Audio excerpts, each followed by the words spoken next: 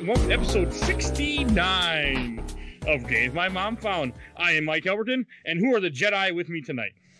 Jolie Stan, Stuart Hughes. And Riley. Welcome aboard. And no Stefan, maybe later. Hopefully later. He's Hopefully. hopefully coming, but I don't know because I can't get a hold He of him. is previously engaged. A couple quick things that I do want to get out of the way that we started since it is a new month. Because as we've been doing each month now is we kind of give a shout out to whatever state of the United States and whatever country had the most downloads each month. So first for states, I want to give a big shout out to Texas. Downloaded us the most this month. Last few months it's been Oklahoma. This month it was Texas. Big in Texas. Well, I'm part of that reason, but a lot of promoting in my own way. And then for the world, Mexico was the top download for this month. So hey, And since everything's bigger in Texas, we actually got a lot more downloads too, didn't we? Yeah. We just hit 25,000. Oh no, we're not that close. We're getting there. We are at 22,500. 22,500. We're not far away from 25,000. We should, at the rate we're going, we should hit it next month. Whenever you said the stats, I try like not to look at them too much because I'm like I don't want to like just have the stats in my head constantly. Oh, I know how it feels. Trust me. They're in my head constantly. I refresh this thing nonstop. I can tell you what time we get more downloads. Oh, I know it way too well. I'm always afraid that like we're gonna do something different and it's gonna blow up and none of us are gonna really like doing it, but that gets the numbers, so that's how we're gonna start like changing. I don't see us doing anything that we don't like in the first place. Yeah. So other two things I did want to say is, one, I want to say if you do like this podcast, you have been listening to us for even since your first episode, please tell a friend, tell a coworker, tell a random customer that comes into your store, make a Facebook post, make a tweet about it. Anything you can, and even that simple thing will help us out a ton to help grow our listeners, especially during the pandemic when people aren't working as much and listening to podcasts, unfortunately. Yeah. So you should make a shirt on Animal Crossing to promote it. Oh, I should. That's a good idea. We also should make our own shirts too. I should make our own shirts too. How's that coming, by the way? So busy. Yeah, I know. So I got like a good day where I got like 3 done. Oh, so we're close. All at once. And then I got swamped because I still go to school and school's closed. So I got to go to online classes now in like 5 states over. And they teach everything completely differently. And I have to email the teacher every day and be like, what do you mean by this? And then she doesn't respond to me. And I'm like, okay, I guess I'm just fucked. And hopefully by June we can get even at the few shirts we have, at least for something's up.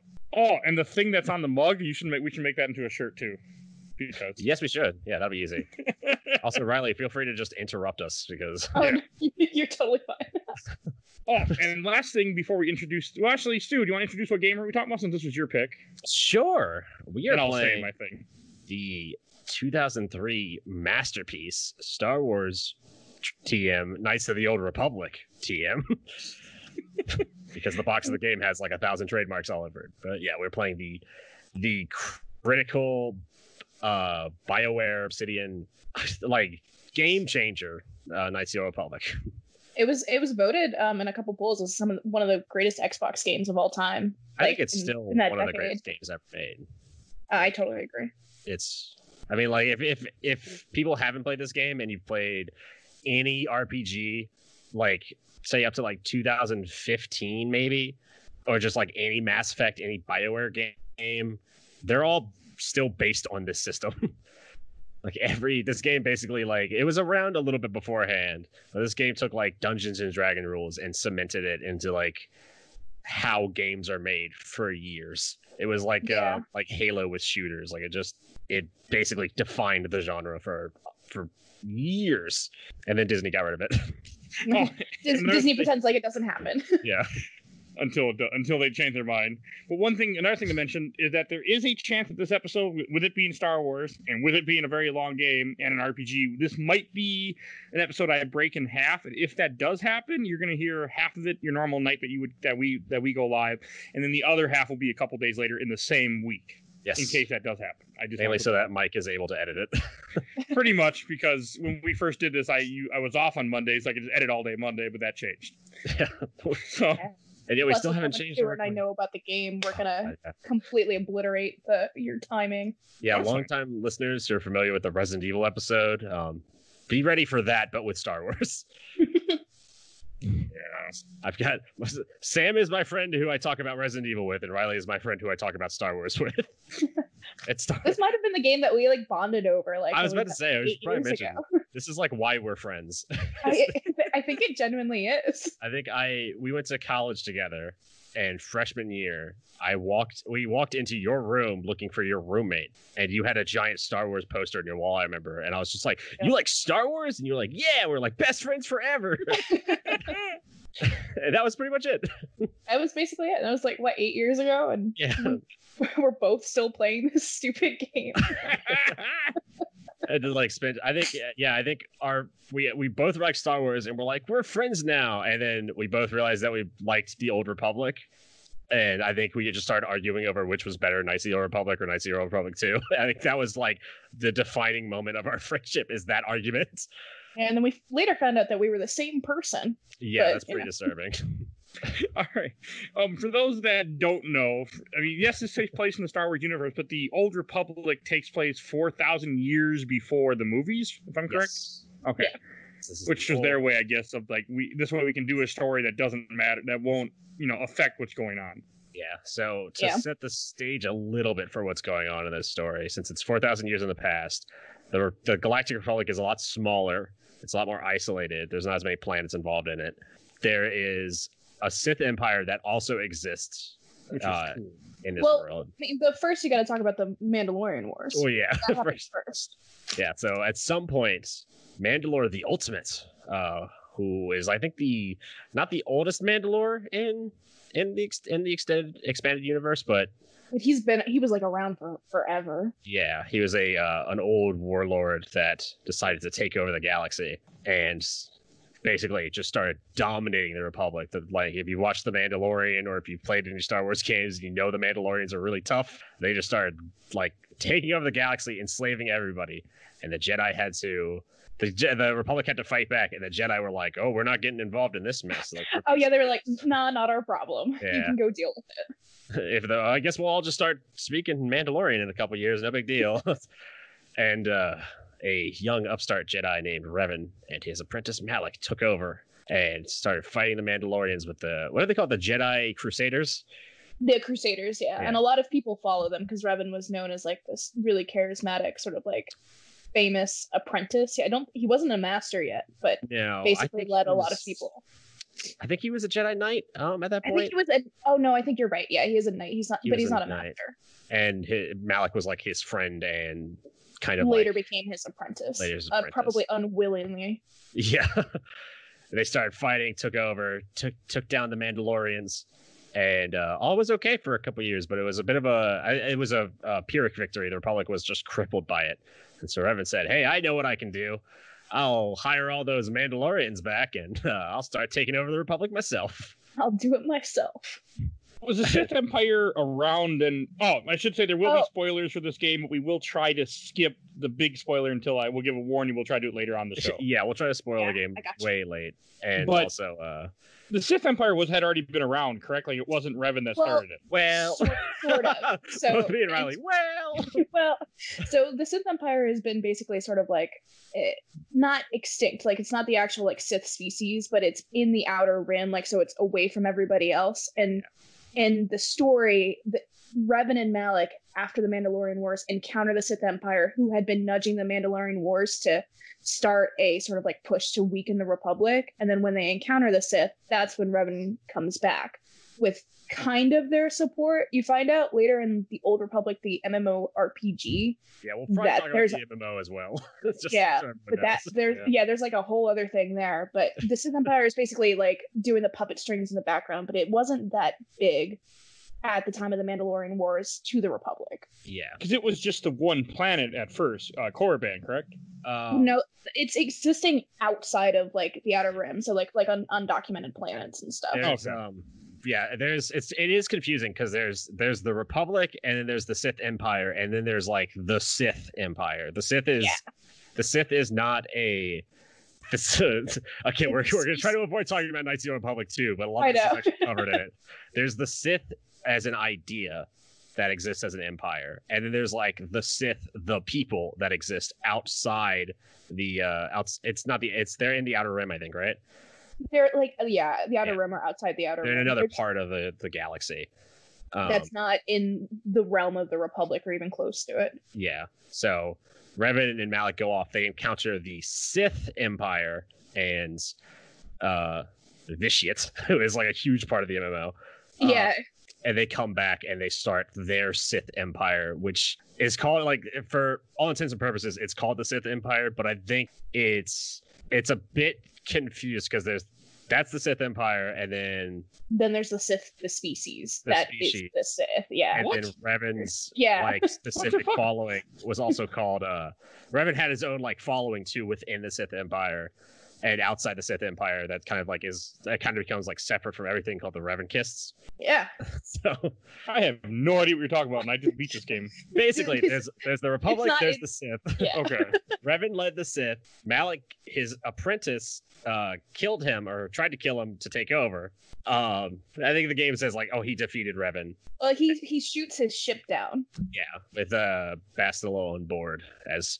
It turns out Bastila becomes involved, and she's like the main Jedi that follows you around, and she's like, we'll get into her whole story, but yeah. Yeah. So basically, at the start of the game, you have the Republic, you have the Sith led by Malik, and you're just a random nobody thrown into the mix. I mean, that's kind of where the RPG elements come in this game, because you can pick what class you want to start as. Does it even make any difference who you pick? Yes.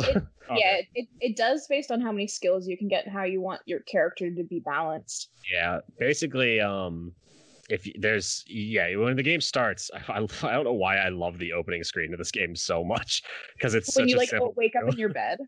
No, like when you're just picking your class, and it's like there's like three male characters and three female characters, and it's like one scoundrel, one soldier, and one scout on each side, and that's like you picking your characters. And I don't know why I love just that screen of like 6 people to go as. It's just because there's so many possibilities there.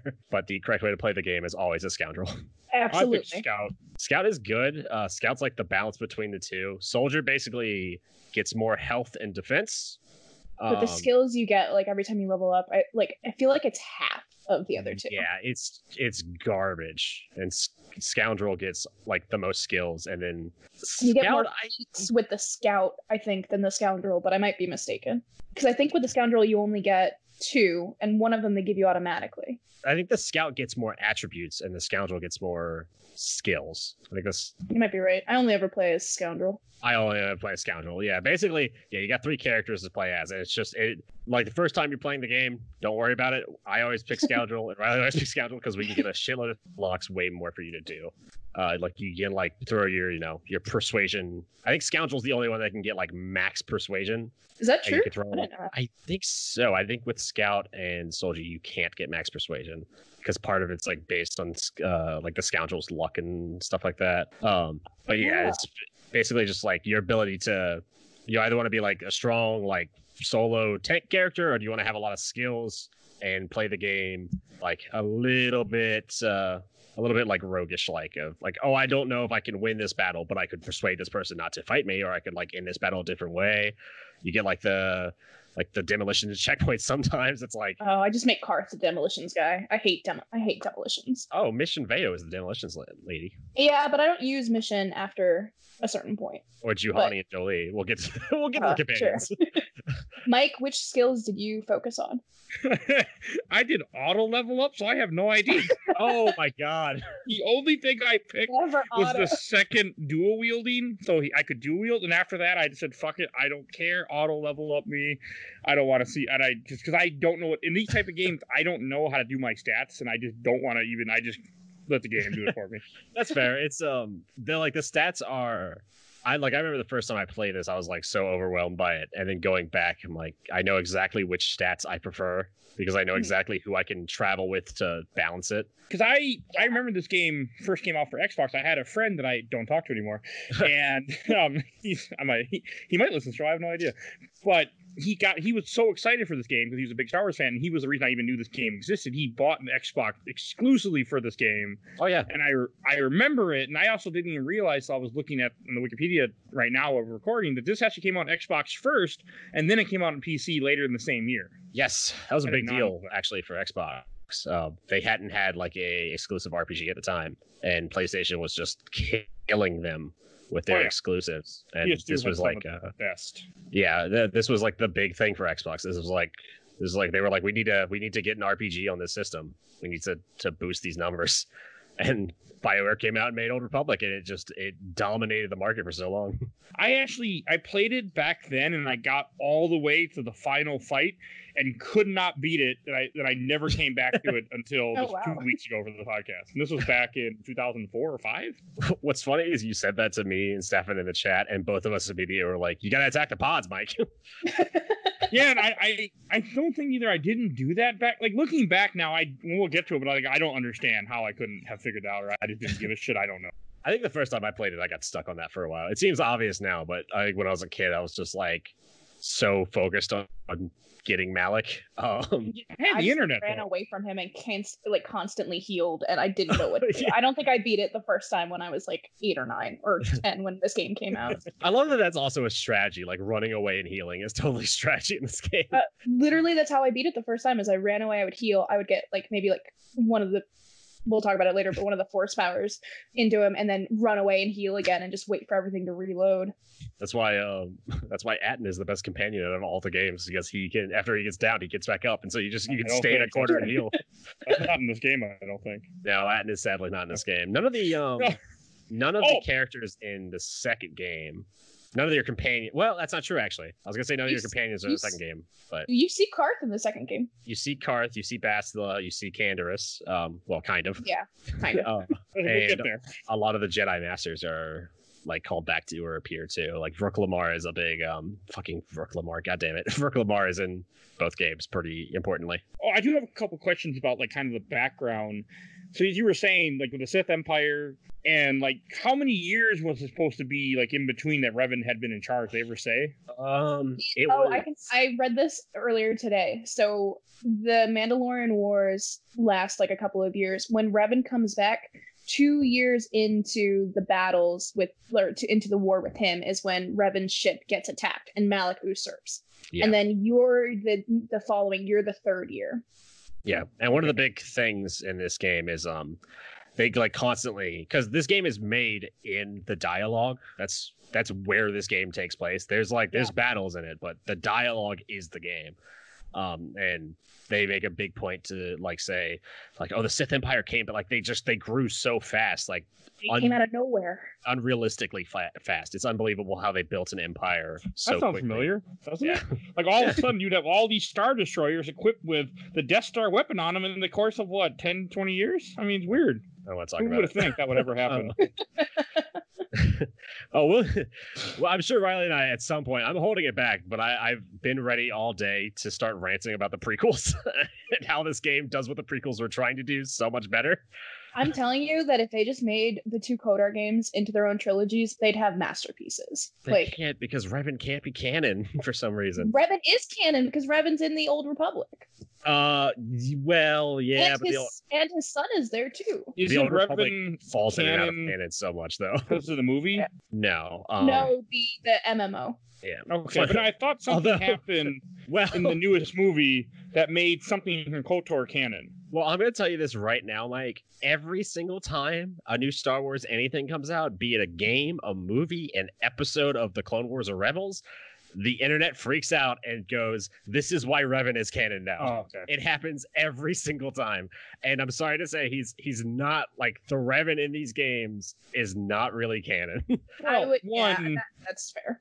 The name Revan is canon. There was a Revan in the canon history, but it's not the Revan in these 2 games. It's not the Revan that we love. We know and love and hate. Yeah, every single time, like, I'm okay with that. I love the Clone Wars. I watched every new episode of the Clone Wars, and every time a new episode would come out, there'd be some YouTube video saying like, and "This is why Revan is canon now." It's like, no, they didn't even say the name in it. There was going to be a cut scene in like there's an arc in the Clone Wars where Obi-Wan, Anakin, and Ahsoka get stuck on this planet with these 3 powerful Force users. And there was a cut scene from that where Revan actually shows up as a Force ghost. Fun fact for you. But it was like again, it was like a totally different Revan to who we knew. Looked the same, but the way he what he was talking about was like completely different. He was talking about basically how it's annoying because in the canon, Revan is just a Sith Lord, and in the games, he is so much more than just a Sith Lord. Yeah. It's kind of annoying. They're always like, yeah, like he shows up and he's just talking to like the Dark Force user about how like they all the Sith Lords like foresaw what was going to happen with Darth Vader, and everything that they've done has led up to this, and like you need to embrace hate. And it's like, no, that's not what Revan was about. He was a tactician. I was about to say literally the opposite. Like Revan is so much more like Thrawn than he is like any sort of like Darth whatever. Yeah, he's not like in the games. He is kind of a power fantasy character because he's mastered the Jedi arts and he's mastered the Sith arts, but that's not his character. His character is like very complex. It's very based on everything he did in the wars was based on strategy and just like understanding and knowing how the other side worked.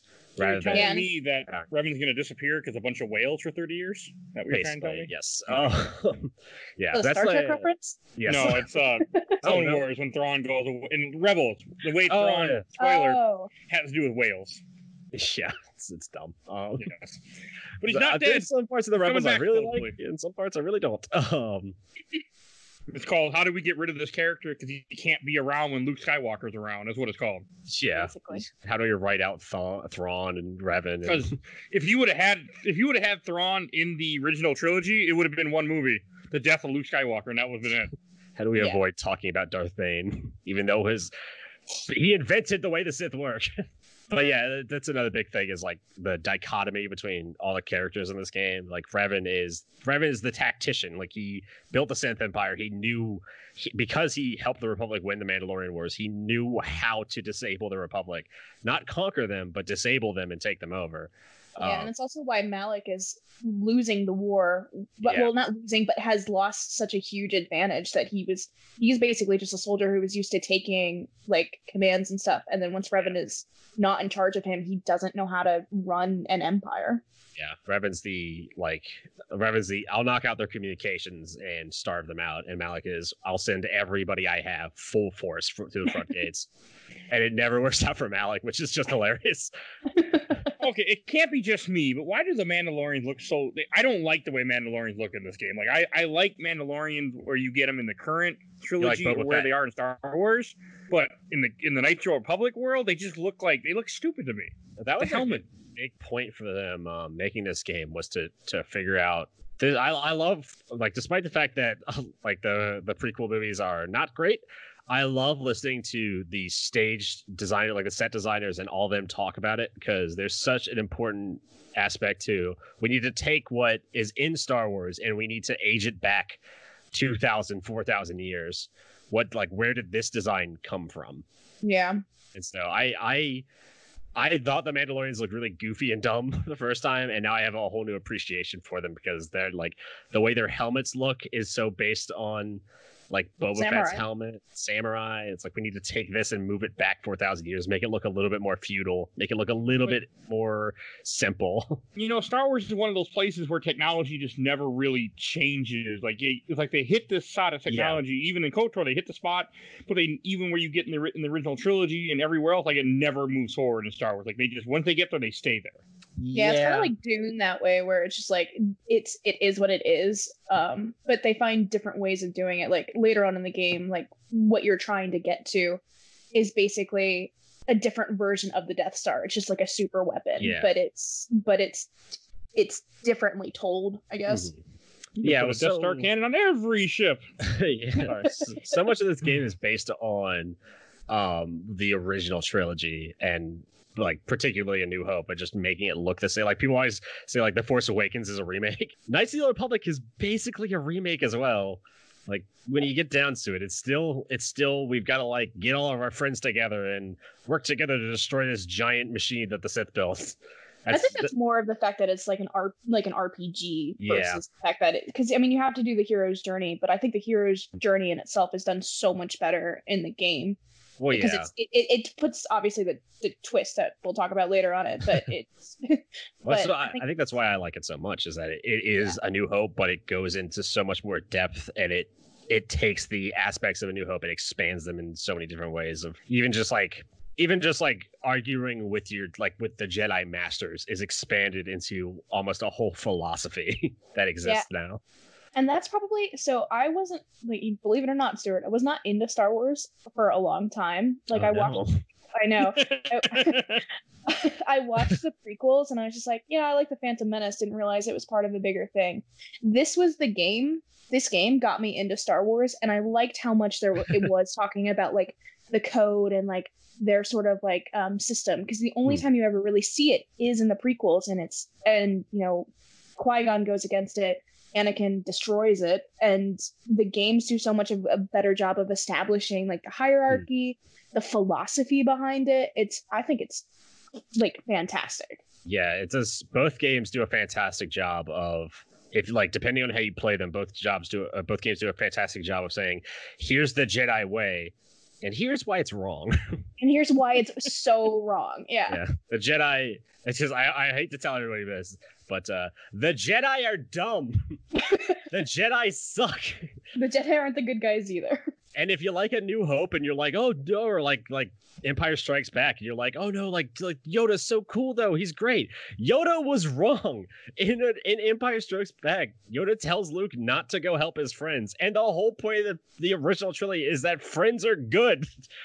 Friends save you. The only way Luke wins and beats the Empire is because he has the love of his friends.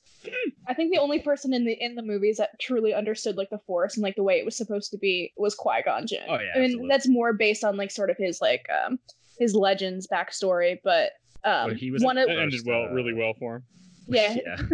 Well, depending on whether or not you watched the Clone Wars, it ended very well for him. Yeah. He resembles very much of one of the companions you get in this game, who is probably my favorite. Oh, absolutely. Jolie Bindo.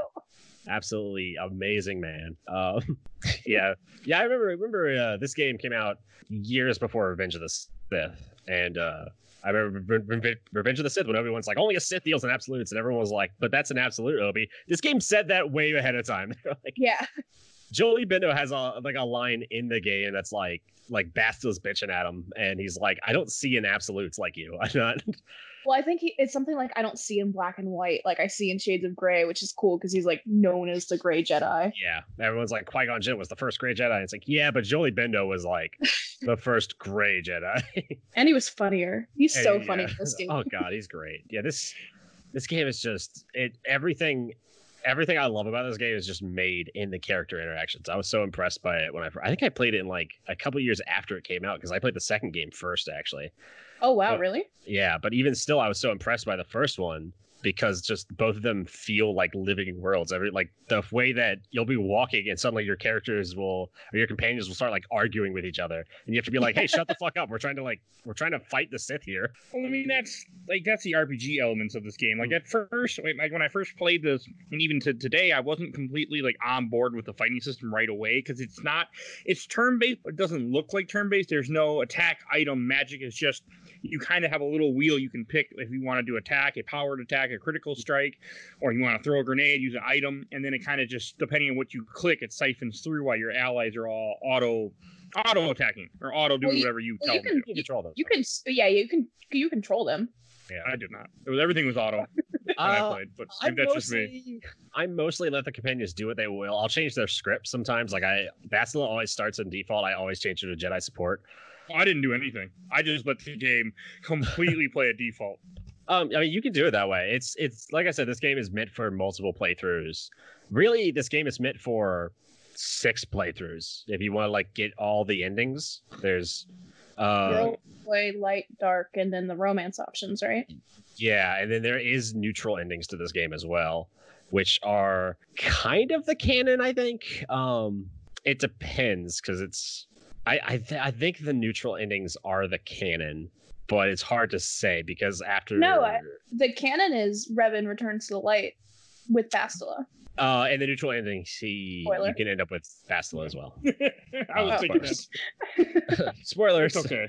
We didn't get to the one spoiler I don't want to say, so we kind of just did, but okay. Not exactly.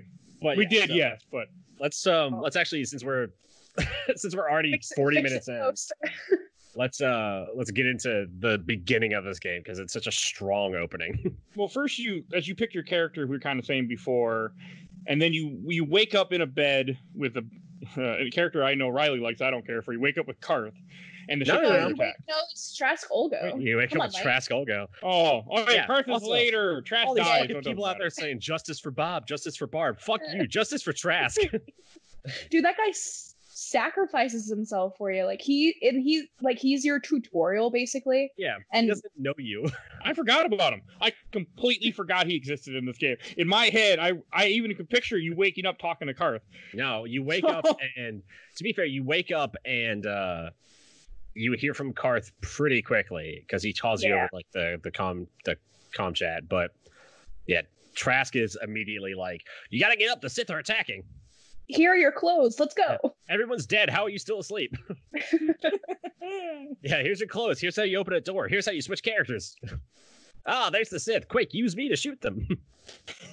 Oh yeah, because your character's so worthless in the beginning of that game that Trask does all of the work. It's hard. Yeah, you're pretty much like complete shit for all of Terrace and most of Dantooine, and then by the time you get to like the first planet, you start becoming so overpowered that nobody can stop you. Yeah. But it feels so good because you have to slum it out for so long as just a piece of shit, right? Like you're not even a Jedi. This game doesn't even start with you being a Jedi. You start as either a random soldier or scout or smuggler. You're just some guy. Yeah, and Trask even points out how like you're exceptional, like you know all these languages, like I'm confused, but let's go. And it's like, yeah, okay, thanks for that exposition. How do you know how to speak Twi'lek? How you want to play too? Like you can either use swords or you can use guns. I just use swords and lightsabers because I've never played through with ranged. Like I've never done. I've played through 2 with ranged. I haven't played the first one with ranged. I know in 2, ranged is actually it's actually an option. Up until like the very, very end of the game, you can start getting your ass kicked a little bit, especially by Scion in that game. But for the most part, you can play this game ranged if you really wanted to. You can play as a ranged like Jedi support, and it's not bad. It's an option. It's odd. It is something that can be done. It's a Star Wars game where you can choose not to use a lightsaber if you don't want to. Yeah, like who? We have a friend named Christian who I think always does ranged attacks. Yeah, but he was on the show once. Oh, yeah, nice. He was. Long time ago. He was on our second most popular episode. Pac-Man World. Yeah, somehow. Somehow that's our second most popular episode. I don't understand it. Nope. I don't get it at all. But yeah, you can actually later in the game get some really good swords and choose not to use a lightsaber too. You can just use like a regular old metal sword. What's the fun of that? Well, yeah, like once you customize your lightsaber, like you get attached to it. Yeah, the lightsaber becomes a part of you. It works. It works. It's like being a Jedi. Yeah, this game does something that the second one doesn't really do, where you actually get to build your own lightsaber. Like that's kind of one of the starting missions is like when you finally become a Jedi, they're like, oh yeah, go out and find your crystal and find all these parts and put it together, and it goes to like a little animation, which is like just something I want in every video game. Like I know people have issues with Fallen Order, but I get to customize my own lightsaber in it, so it's the best game ever made in my mind. There's a really cool animation in the Old Republic, the MMO, where it does everything together. I think it's only if you're on the light side initially. But the animation where you like use the Force to put it together is amazing. Yeah, you see all the pieces like pop in. It's like that's just all I want in life is to be able to do that. I don't care. Like the world could go. It could be the apocalypse. If I get to build my own lightsaber with the Force, fuck it. I don't care. I will sacrifice as many lives as I have to. So I like when this game drops you off. Like they do a good job of kind of like telling you a little bit of what's happening. They teach you controls, and they do it a decent way where you go through different doors on this ship, and you're fighting the Sith soldiers. And I like it. I do like how the Sith are like a organization, an empire, not just like a religion, like it is in the regular Star Wars canon. Yeah, it's it kind of defines and breaks the rule at the same time of the rule of 2, because that was way later though. Well, not really. Darth Bane instituted it before he wrote the rule of two before Revan, and Revan established essentially a system based on the rule of two of you can have all of these apprentices out there. He's like, but only two of you are basically important. Yeah, there's neophytes, and the rule of the Sith is that there's a master who knows everything, and he chooses who to give that knowledge to. But most of these Sith are just regular nobodies that just join and want to fight and be Sith. Like, I mean, you have, as you see throughout the game, you have just random idiots that like just put on a uniform. You're a Sith. You're an asshole. Sign up. Here's a gun. Yeah, it's like they're not because that after you Jedi type. Spoiler alert: Traska sacrifices himself to save you. He runs into a room with a dark Jedi. He's like, "Get out of here!" And you're like, "You're just a guy. What are you gonna do?" And he's like, "I'm Trask motherfucking Olgo. Get the fuck off my ship." And then there's a weird like dialogue option where it goes like, "Trask, shut this door to save you. Keep going," or something like that. Yeah, they really want you to remember Trask, and I really did. I didn't remember anything about him. It'd be great if at the end of the game, like as you finally like beat the game, if you just have like a little picture of Trask that you, for some reason, just like a little wallet picture. You were. Oh my god, they were roommates. It's just I want like that might be oh yeah, I should bring this up. I was like, that might be my next Valentine's Day card for Riley. Every year we should mention this because Riley and I both love Knights of the Old Republic so much. Every year I make her a personal Knights of the Old Republic themed Valentine's Day card. Yep. And it's like my favorite time of year. They're always great. Like, we'll talk about it later because I don't want to spoil one of the character stories, but my favorite one is Karth. Oh, so. Yeah. The image for Karth is so perfect too. It is. My favorite is it's either Karth or I was really happy with Rook Lamar's last time because Rook Lamar is such an asshole. I hear you're looking for a massive dick. Well, you won't find what you're looking for here. It's just a picture of Rook disappointed, his default stance. I have no idea what you're talking about. Rook is the bald Jedi Master who just hates everything. Absolutely everything. Like, constantly complains. It's just he's always against you. Constantly. Just, I hate him so much. It is interesting how, like, in the first level, like, you're watching people die and you're fighting these Sith. Oh, yeah. And it's cool. And also one thing about which is a good way to start a game, and also like the enemies, they'll switch out what they're using. Like, if you're not nearby, they'll shoot at you, and as you run towards them, because I only use melee weapons, they'll switch to melee weapons and then fight you that way, which is cool. Yeah, they're usually much weaker with the melee or the Sith are on whatever that ship is called. Oh god, what was that ship called? It wasn't Enderspire? Enderspire. It is Enderspire. Nice. I almost called it the Harbinger. The Harbinger is the ship from the second game. That's the next game. Yeah. Yeah. One thing that bothers me about that opening level, and it's how I play the entire game, is that I don't know if you know this, Mike, but if you level up, it automatically heals you. Yes. And once you get to the bridge and you get through everything, it forces you to level up. And I refuse to use med packs and will wait until I'm about to die until I level up. And it's like the only time in the game that it does that, where it's like, you need to level up before you can move forward. I'm like, no, I don't. Like, let me go. I didn't know that. Yeah. I would just level up the moment it popped in there. I'd just do it. Yeah, I was about to die. I always save it. I save it in every game that has that. Like Skyrim does that, and I do that in Skyrim constantly. Where I'm like, oh, it's time to level up, time to go fight a dragon. It's really annoying though, because like it makes you super under. Well, I do this to myself, but it makes you super under leveled when you get to the next planet. That it's almost impossible. Yeah, but you always have that just healing option with you. Yeah, but then you have to do it like 3 times in a row, and you're like, damn, I just wasted this. I tried to use it for battles, but then once I get out of a battle, I'll just use it anyway, because I got to get my demolitions up, because on Terrace, there's a shitload of mines that you can only get if you have high demolitions. And I can get these and sell these and just make a bunch of credits immediately. And I could wait for mission, but I don't want to. And it's not an issue until later, but if you do it that way, which I've done every single time, you can't advance the companions' stories. You have to be leveled up. It doesn't matter if they're leveled up, but if you're not a high enough level, even though you've talked to them, and I would do that just to make sure I was far enough with whoever character story was on that planet we were on.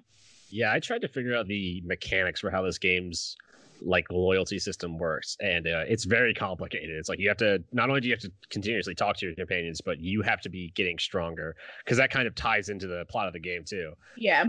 Which is, it's masterfully done in both Knights of the Old Republic and Knights of the Old Republic 2, is they tie in the game mechanics to how the story evolves and works, and it's like once you realize what's happening, you're like, oh my fucking god. Like, this game does so much more than I thought it did.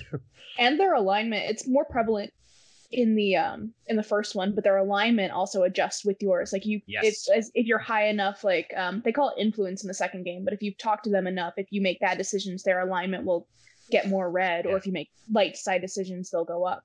And they're like character model will actually change too, which is like was crazy at the time. Yeah, like seeing, like, if you're dark, like Karth gets like more and more like withered and shit. It's like, oh my god, very gaunt. It's like I'm affecting people. I think Bastila, her only real change is that she starts wearing like a black outfit instead of a yellow one. She also gets like super pale. That's true. If I remember. My favorite is in the second game. If you play dark, you have a Zabrak, or not Zabrak, an Iridonian companion who starts to look like Darth Maul. A little, yeah. It's like tattoos and stuff. It's like, how are you finding the time for this? Yeah. Probably when you leave him back on the ship. Yeah, he's just on the ship tattooing his face. He's got this little he's got this little remote droid with him. This remote droid is just holding a little tattoo gun. Well, it's still remote. I mean, there's no. I can kind of see that. I didn't know that because I only played this game light side, so I didn't realize that the character can change. Yeah, I tried. Spoilers. I was not spoilers, or just behind the scenes. I was trying to go more neutral because I was trying to get that neutral ending that I've seen 1,000 times, because I've watched the ending of this game 1,000 times on YouTube. That neutral ending, but I've never actually gotten it because it's so particular. You have to like be true neutral, and you have to do things with companions a very specific way, and you can get the true neutral ending. But I almost always I feel bad in these games going dark side. I have to go light side. I've played this game probably over 30 times. Maybe not completed it every single time. I've never done the dark side. The furthest I've ever done has been gray. And I can't be mean to characters in video games. I've done it, I think, twice dark side, and I felt terrible both times because you actively are like killing people that like don't deserve it. I'm like, no. I did do a couple dark side thing. I mean, this is way later, but I'm going to say it anyway. There is a part where there's a guy in a locker, and I couldn't persuade him to come out. Then the option came, stick the lightsaber through the door. So I'm like, let's see what this does. And you killed him. I was like, you know what? It was worth it. He was pissing me off when we come out of that locker. You know what really changes the game is if you do a full dark side run, you could potentially end the game with over half your companions dead. Yep. You could potentially kill 4 companions, and then you don't even get one of them. You kill them before it's even an option. Yeah. So you could end the game with, I think, 3 living companions. And I think one of them abandons you. We'll get to that because I'm very curious. I don't know. I know partly what you're talking about, but not completely. Yeah, you were messaging us, I think, when you got to the part where you could have killed them if you were dark side. Yeah, I knew it was in this game because I heard about it before, and I couldn't. And I thought maybe that if I was light side, I have to fight some of the dark characters. I couldn't remember how the game goes, so it's been a while. Yeah, it's the alignment and influence. It's not like a crazy deep system, but it's built in just the right way that it feels like everything you do really matters. Like, just even though after you get off the Endar Spire, you meet Karth. He's on the ship. You get into I don't know why the Endar Spire is over terrorists. I don't know if they ever explain that really. But you get to. Why is he still on the ship? Why didn't Karth just leave? Because he's a hero and he's trying to make sure everybody gets off. It didn't go so well for the other guy. But he works well for you. Yeah, people are bigger heroes. Okay, Trask is like the MVP. There's a part in the MMO where you can go to a planet and there's hologram statues of like the Revankists of like Revan and Bastila and like Mission Veo. It's like, these are the saviors of the Republic, and I always wanted there to be a little one of Trask in the corner. It's like none of this would have been possible without absolute hero. Brave. But Karth doesn't know anything special about you. To Karth, you're just this random idiot on the ship. Trask. I might have misspoke because I think Karth is the one. Because when you get to Terrace, to jump ahead, like you take the escape pod with Karth. And you wake up after he's pulled you out, and he goes, like he's the one that tells you that you're exceptional, the saying that you know all these languages, but he doesn't get why you were on the ship in the first place and why you survived. Karth is Karth has issues. Yes, he does. Yeah, he like kind of knows that you're important. He doesn't know why. He just knows that like they make a big point to say he's like, I don't know, like, why were you on this ship? Like the Jedi requested you specifically. I don't understand why you were on the ship. And Karth's whole story is that he doesn't trust anything. The Jedi way. Don't tell anybody. Just keep it to yourself, because that's what the Jedi do forever. I mean, every time you see Jedi, they're always keeping things to themselves. It don't even work out so well. It turns out the Jedi always fail because they always go back to the same old stringent code that never works out for them. Yeah, like make somebody put somebody on the console and not make him a Jedi Master. I mean, it doesn't work out so well. It's not fair. Not fair. This is worse than sand. I'm gonna rewatch those movies after I watch all the Clone Wars and see if I like them anymore. But I don't know. To ruin my credibility in anything I know about Star Wars, with the exception of Attack of the Clones, I don't hate the prequels. No, they're fine. First one's great. I think, I like. There's no second movie, unfortunately. They just skipped number 2 and right to 3, but that's fine. 1 is better on rewatch. I think when it came out, a lot of people were like disappointed. Yeah, and part of that was just that I love Star Wars, but the Star Wars fandom is the worst group of people on the planet. 100%. I don't even like telling people how into Star Wars I am. Yeah, same. I like if I see somebody with a Star Wars shirt, I'll be like, oh, cool, sure. And they'll be like, do you want to talk about it? I'm like, no, I do not. I just like, this was a mistake. I should have known not to talk to you. But yeah, I think 1, like rewatching it, it's way better than people give it credit for. The pod racing is really fun. The Darth Maul fight is awesome. Darth Maul is just when Darth Maul, I don't care what anyone says, when Darth Maul lights up his fucking lightsaber and then lights the other blade, the other side, like that blew my fucking mind. I was like, oh my god, Star Wars has changed forever. I kicked myself that I could have met him. He was at GalaxyCon and I could have, but I didn't. Hey, Parker? Yeah. That was right, Parker, when you and I went to GalaxyCon, Stuart? No. Because if he was, I'm gonna kill somebody. No, we thought that. I think there was like a rumor that like Warwick Davis was going, but he canceled. I want to say that was like the Star Wars person that would have been there. But everyone's met Warwick Davis. And I got to meet the Red Power Ranger, so it was all good. Yeah, which I totally forgot which Power Ranger he was. This is a side note for just like off the podcast, but me and Riley have both been playing Animal Crossing, and I've been sending her green Power Ranger gear, thinking that it was the Ranger that we met. So that's why you've got like all the green Power Ranger stuff. Oh my god, is that what that's for?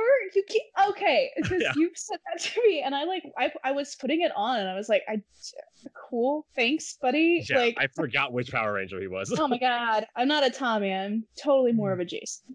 He even looks like Karth. Yeah, but to get back, that's a good segue back to Karth. Karth sucks. I like Karth. I really like Karth a lot, but Karth is like. Immediately he sucks at first, and then you realize that everything he says is right and you agree with him completely, where he's like who are you, like why would they request you on the Endar Spire, like what is your connection to the Jedi? I don't understand. And like the entire time you're like, I'm just literally a guy. Yeah, and then he's literally just like, okay, nice to meet you, now let's go find Bastila. And it's like, it's pushing the game forward, but it's also just like, cool, nice to meet you. And then he doesn't open up until it gives you a prompt saying like something is bothering Karth, and then you talk to him and he's like, I don't want to talk about it. And it's like, cool, okay, buddy, thanks. Yeah, awesome, Karth. I mean, it makes sense. There's a point where you're like, is something wrong? And I always wanted Karth to say like, yes, we're crash landed on a Sith planet. Bastila's gone. Everyone's dead. I have you, and I don't know who you are. Like, I just want him to have a breakdown in the middle of the street. It's like, yes, literally everything is wrong. This could not get worse. Oh, the best part is oh, go ahead. Okay, like Bastila plays such a big part of this. Like Bastila was the reason they attacked the ship you're on is because Bastila is on the ship, and that was like the whole reason. That battle meditation. Yeah, which you can get in the second game, and is the most worthless power in the entire world. Yeah, it's I always in the second game I always just like get Kreia to get it. I'm like, just stay over there. Like when I have to bring you with me, I will. But yeah, it's Bastila's like main claim to fame. She's not a Jedi Master. She's a Jedi Knight at this point, I believe, right? Yeah, no, she's a Padawan. She's not a Padawan. They call her a Padawan in Dantooine? I think she's made a knight after you leave Dantooine. I think Mike's right. Yes. I saw that. I'm like, okay, something's wrong here. Why are you letting a Padawan? First thing, there's no master. Second thing, what the hell? This Padawan is like winning the war for you. Like, I don't understand. It's this the Padawan Jedi. That's what helps they you do. kill. The Jedi are like, hey, Revan. take literal child. Here's a lightsaber. Go fight this Sith Lord who's probably going to kill you. Well, I mean, she's so you find out later that she was like exceptionally like special and stuff like that, and she has in that power that she has, that battle meditation is so like unique and so influential. That's why she gets like pushed up so fast, and even she's just like, I'm not ready for this. Like, I wasn't prepared. Like, I'm confused, and I don't know. I think battle meditation is probably one of the weaknesses of the game because it's a bad power, but I like that it's not a ridiculous power. I like that it's not Bastila's the most important Jedi because she can force push a ship into a planet. She has the power to essentially out of sky. Yeah, she can. She's not Star Killer. She's not pulling TIE fighters and crashing them into each other. It wasn't She's a got TIE this fighter. Power that's it was a Star Destroyer. Oh yeah, it's not the moon. But yeah, she can. She has battle meditation, which basically means she meditates during battle, and she can kind of like slightly influence the other individual. It's not slightly. She can convince the entire like armadas to basically like give up. Yeah, it's like a moralizing, demoralizing effect where you can like, okay, we're like, we need you to go moralize these Republic troops that are fighting the Sith, or you need to go like influence them that that the Sith suck and they need to give up. Yeah.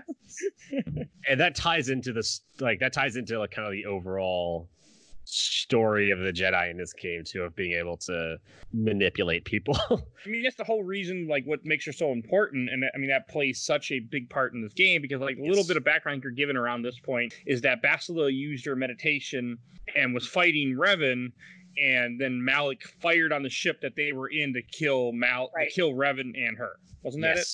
Yeah. Mm-hmm. He thought he was going to take out. He really wanted to kill Revan. He didn't give a shit about Bastila. But it was both of their enemies on the same. Yeah. Ship.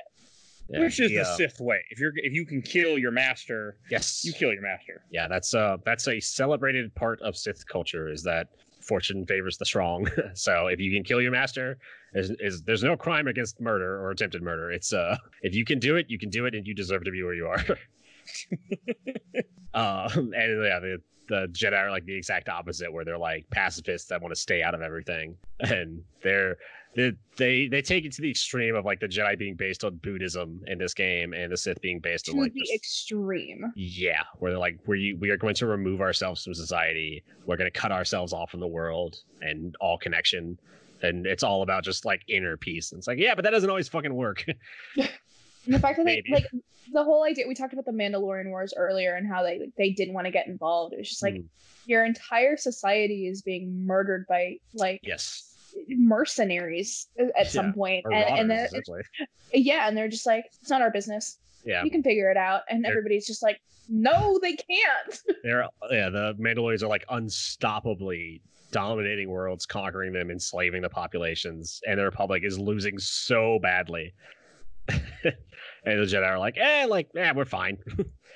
They're not attacking Dantooine.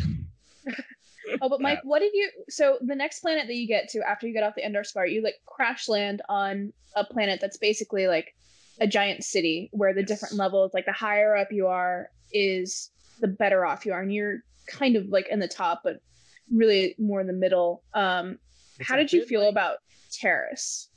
You mean Midgar? Oh, I mean, sorry, you mean Coruscant? I was about to say it's a bit like the Sith version of Coruscant. It kind of, it's both. Yeah. But no, I that's part of the game where I'm not as fond of it, because like as we brought up a little bit earlier, is that it's hard. Like, you are not very strong at first. I did a bunch of things. I was exploring around, running around the apartment building, kind of fighting whoever I could fight. And I felt very weak. I didn't have a lot of credits. I'm always like, I'm not so sure how this is going to work, and I'm not sure I can do this. And it's definitely a different take than what I was expecting, especially early on. It's a slog. Like, it's Terrace. I love the idea of it, but just like I was texting Stuart yesterday and I was just like, I have to speed run this. Like, I don't even care if I get the experience. I just need to get off this planet. Yeah, it's a bit like people complain about like the hinterlands and Dragon Age Inquisition, and it's a bit of the same thing where it's like there's it's just so much to do so early on. Where I mean, like, I'm trying to think.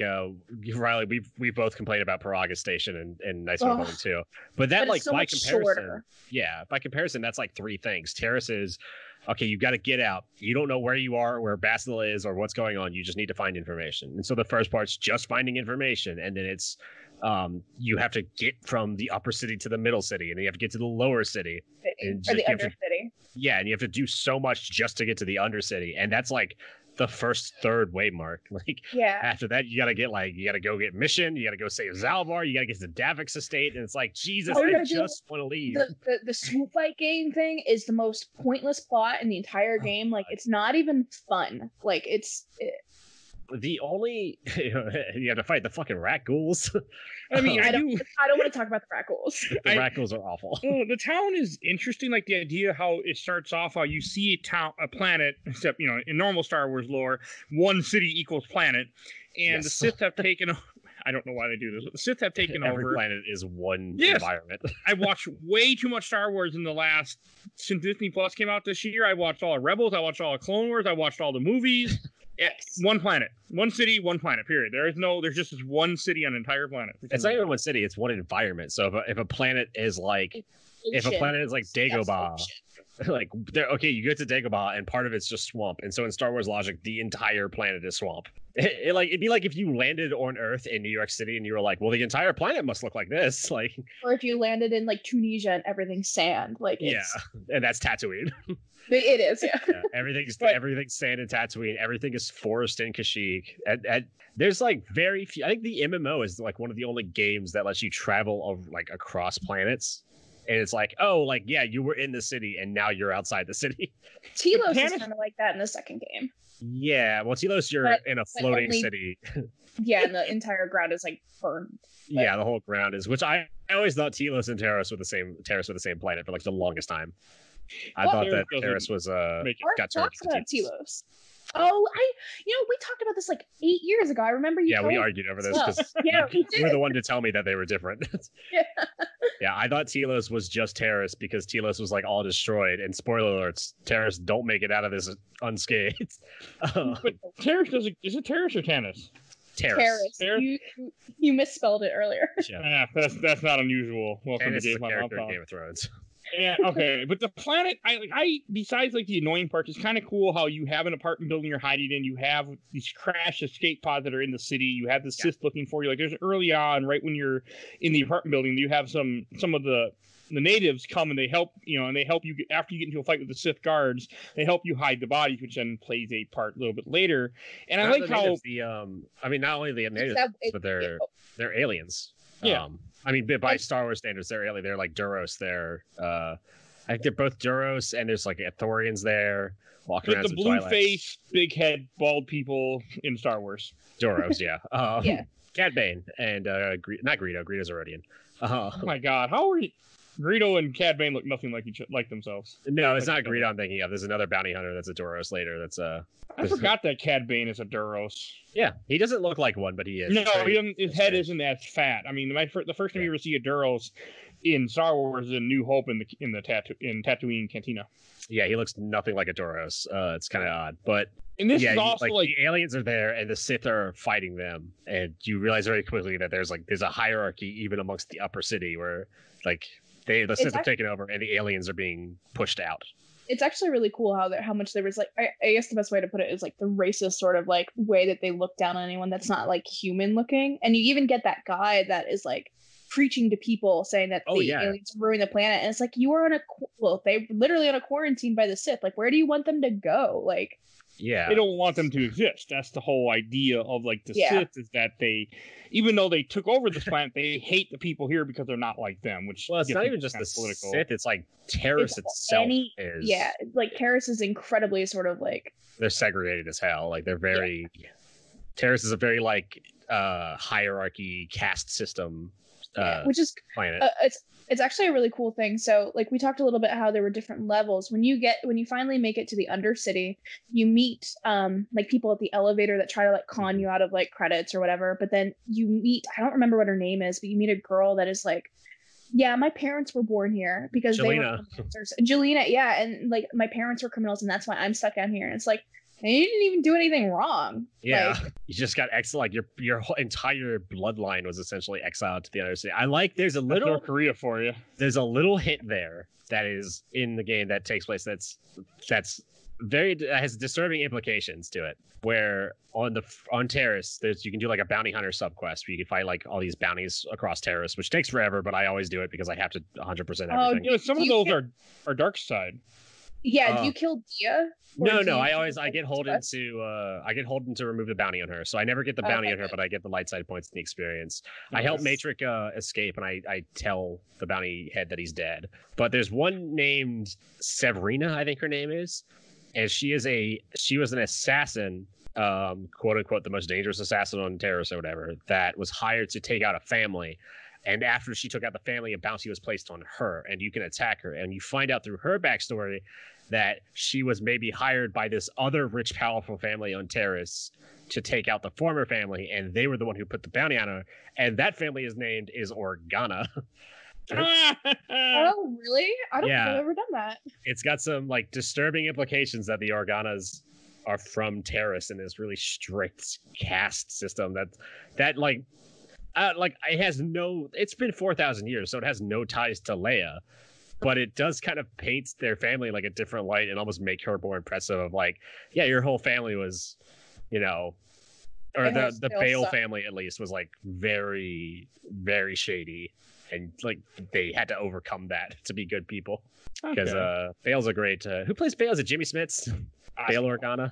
I can picture him, but I can't. Face. Yeah. He was the president. He was the final president in the West Wing. That's all I remember about him. I think it's Jimmy Smits. Terrace is. I feel like Terrace is probably one of the longer planets in this game, or maybe just because I was running back and forth a lot because I didn't really know what I was doing at first. Like might be the longest. Because you have 3 planets in one. Yeah, it's Manon is long as hell. Ugh. Yeah. And Manon is so boring. Yeah, and you have to go back to Dantooine a couple times, but Dantooine's not really that long. Korriban's not really that. A lot of people say Korriban is long, but it's really not that long. No, it's pretty quick. It's a really short plan. Long if you do it early in the game because everything is leveled so much higher than you are. Yeah, Korriban in both games, Korriban is meant to be the ending planet, and I think in Knights of the Old Republic 2, it's like one of the first ones I go to. I'm not surprised. But like other thing about Terrace that we kind of have jumped up about, like the city is like tiered, and you start out on the top layer and you kind of do some things, you get some missions, and you can't even go down to the second layer until you get a Sith uniform. And I love how you do this. And like you can do it different ways. Like I think you can also like steal it from somebody, or you can go to a party. They all get drunk at the party, or you drug them. I can't remember. Yeah. I do that all you have to do is be nice to one lady. You have to be nice to one Sith soldier. The lady you meet in the cantina. Yeah, and you get free Sith armor out of it. For being a guy who just watched a season of One Tree Hill, I mean, that sounds about accurate. You just invite someone to a party, you're nice to them, they invite you to the house party, whether they know you or not. Yeah. I started watching One Tree Hill this last week. I'm sorry. I was rewatching all of the Clone Wars. I'm on season 6 now. It's not bad. My wife wanted to watch it. She's like, "Oh, here." She meant to show me one episode. I'm like, and then all of a sudden I started getting into it. She's like, "This is not my plan. I just wanted to watch it without you," and quickly and burn through it. I'm like, "This is not bad." I would like to point out that there's another family line that exists in this game that is I have questions about, because I always argued that Jango Fett is a Mandalorian. Jango Fett and Boba Fett are Mandalorians, and everyone always tells me no, they're not. They just dress like Mandalorians. But there's two things that are different sides of the arguments that work for me. In this game, there's a Mandalorian named Cassis Fett, who might be the same bloodline, but also Mandalorian isn't a bloodline or a family. It's like a creed or whatever. It's clans. Like anybody can be a Mandalorian. So isn't just by wearing the armor and following the creed, doesn't that make Jango Fett a Mandalorian? I just don't get why people like Jango Fett so much that I'm gonna refuse to believe your theory. I don't like Jango Fett. I like Boba Fett, at least in. I don't like either one. I think they're both just sort of I don't get why people got so like when the movies came, the original trilogy came out, while people got so excited for Boba Fett because I was like, okay, he looks cool. He does absolutely nothing. Yeah, I don't get that either because people did the same thing for like Captain Phasma. I'm like, she hasn't said anything yet. Like. And she does nothing. Hey, Boba Fett helped capture Luke. I want to say he helped capture Luke and Han Solo in the holiday special. Doesn't Phasma die like off screen? We don't talk about the holiday special. And we did. We did a whole podcast on the holiday special. Did you? I don't think I listened to that one. Yeah. Should. We ended it by all singing the we ended it by all singing the song from it. I can't remember the name of the song. Good night, but not goodbye. Oh yeah, the good night, but yeah, we were all off. It was really funny. Yeah, but this you get to Terrace. I like how in the second level, this basically we're just going to talk about Terrace this podcast. Yeah, because we're already at an hour and 6 minutes in. Yeah. Basically, not where I expected. This is like where the meat of the story begins. Like this is where everything comes together. This is where you get to the second level, and you come across Mission Veo and Zalbar in a cantina. And anyone who's played a video game before knows as soon as you meet them, you're like, oh, you're going to be companions later because you're the only people that aren't being mean to me, and you both look different than everybody else. And just so everybody knows, Mission is a Twi'lek, Zalbar is a Wookiee, and they're like best friends. And Mission's like 14, I think. Yeah, she's 14. Zalbar is like mysterious and stoic, and you don't know anything about him. He's just a Wookiee that's like along with the ride with her. But I love their relationship. Like you meet them and some guys come up to threaten Mission, and then like Zalvar gets back with their food and he's like just starts like howling at them. They're like, we'll get you next time, Mission. Yeah, and then she makes them leave and he's just like, I just brought my food out, I'm hungry. And she goes, we'll eat later. Yeah, this is already your fourth meal today. She's something like that. Like, we'll get you food later. I like, she just like makes fun of him so much. Yeah, and then I guess to progress that plot, Zalbar eventually gets kidnapped. Yes. And you are you're supposed to find Mission to get her to help you. Like, so there's like a gang war like with the swoop bike gangs. Yeah, you know that Bastila was taken by the swoop bike gangs. Yeah, by the not the by the Black Vulkars. The Black Vulkars by Brejik, yeah. And you know that he has them, and then you can choose to go with them for the dark side or go with the Hidden Becks for the light side. And Gadden Thek, the leader of the Hidden Becks, tells you to find Mission. And then you go and find her, and then she goes, well, my friend's been taken, so you need to help me. And then you go into the sewers of Terrace with a bunch of Gamorreans, and it just takes so long. Yeah, you have to fight the Rakghouls, which is just a nightmare until you can get like the Rakghoul serum. And this is essentially like it's like the classic RPG thing of like, oh, I need the Rakghoul serum. Why? So I can get into the sewer. Why? So I can help Mission find Zalbar. Why? So she can get me into the base. Why? So I can get into the swoop bike race. Why? So I can get Bastila out. Why? So I can get to Davik's estate and get off the planet. It's like at some point you're so deep into like a quest line that just everything will like work its way back. It's like, Jesus Christ. But it didn't bother me at all. It's a slog for me, admittedly.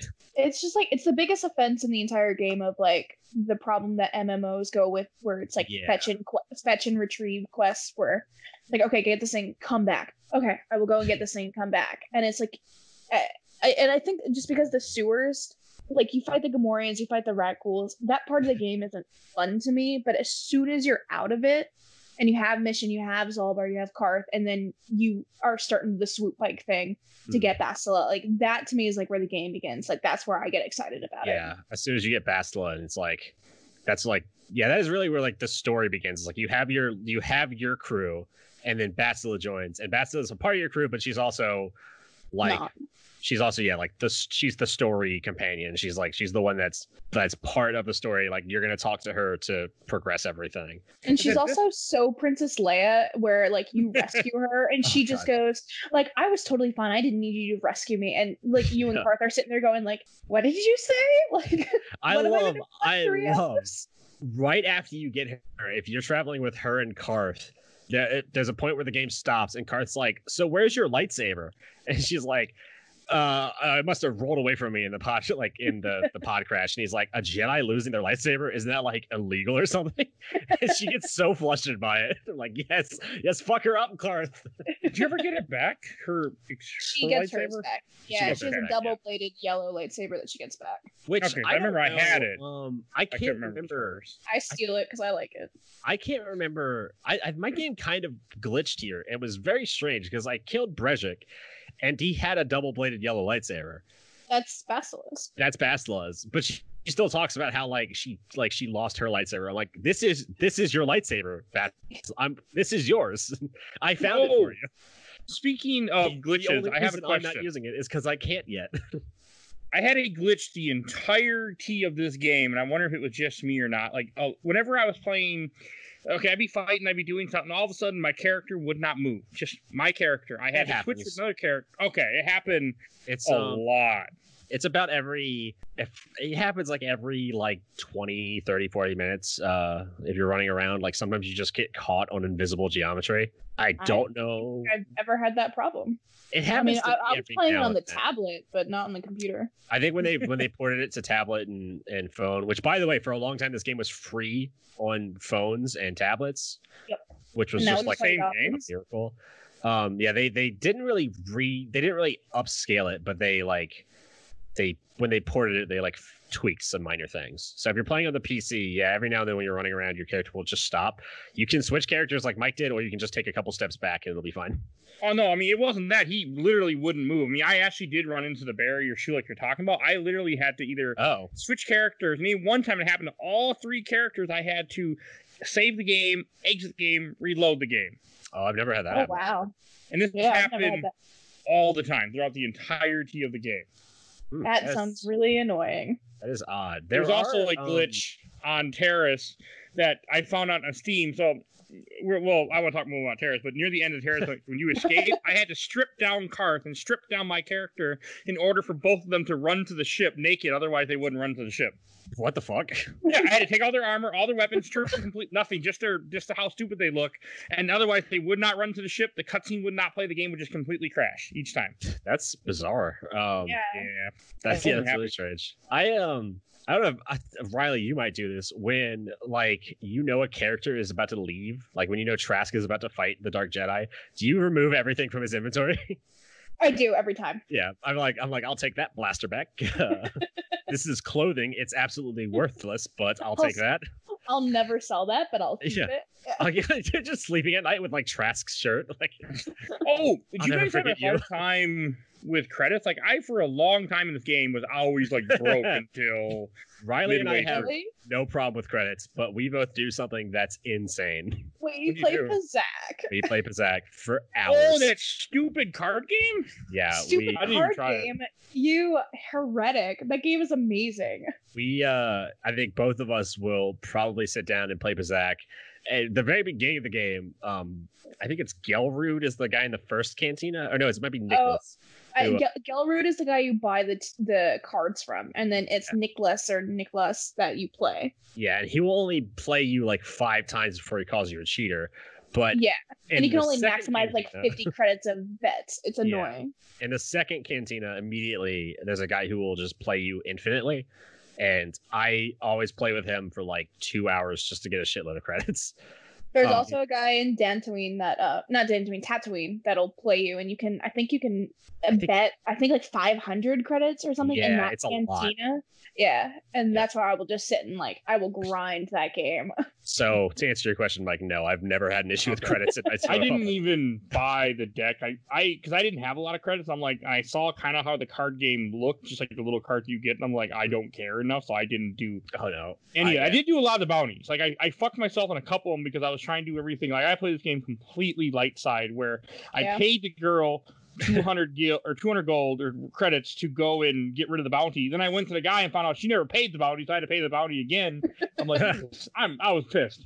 Diaz. I always Like with the bounties, I always get the bounties first, go talk to the person, go talk to like who put the bounty on them if I can. Like I know Mike definitely didn't do this because it's hard as shit, but Riley, did you do the dueling ring? No, I didn't, because like the biggest issue I have with that is that if you're under leveled, once you get to ice, it's impossible. Yeah, like you can't beat her.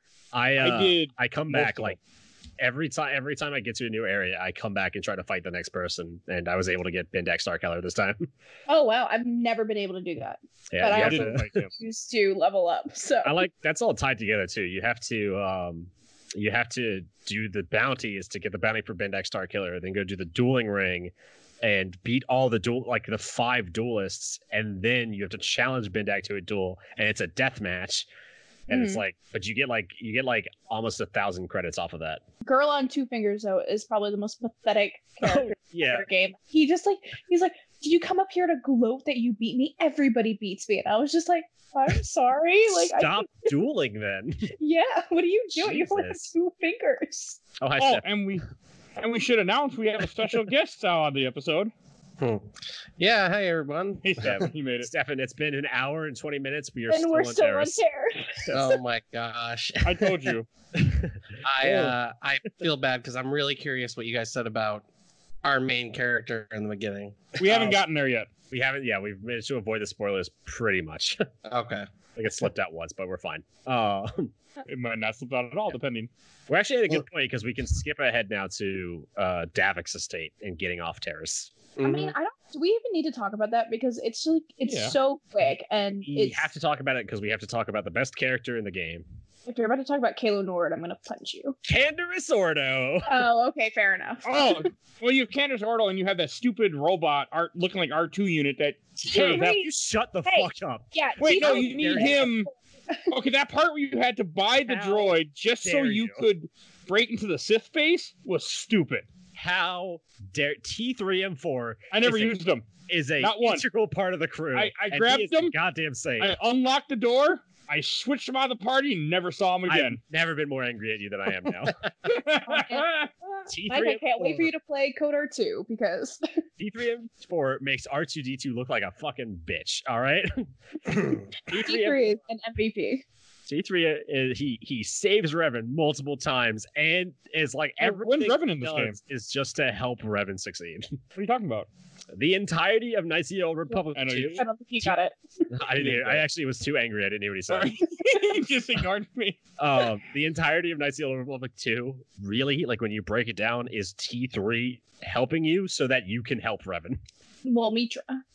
Yeah, well, what R2 so that Mitra can go help Revan. Like if you killed R2D2 during the Clone Wars and Star Wars, Anakin, there would have been no dark Anakin. He'd been dead. And R2D2 is like I like the droids in this universe are kind of like just loyal puppies that just love you.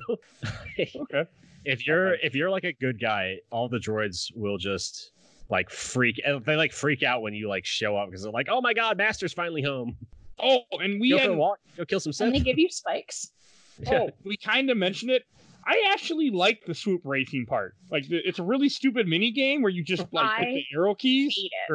I didn't like it at first, but once I did it 10, 20 times and finish all of them, I kind of liked the little mini game. You know what the trick is to it? There's a trick to making it easier is the first time you do it, you have to make sure your time is just slightly better because the person behind you will always get a better time than you, and so if you race really well, like I did it this time. I got 2 Dantooine on this playthrough because I just didn't have time to finish the game. But I played it like 30 times before. If anyone says anything, the first time I did it, I was trying to do bad, and I actually fucked up and got a time of 22 seconds, and so I had to beat 20 seconds.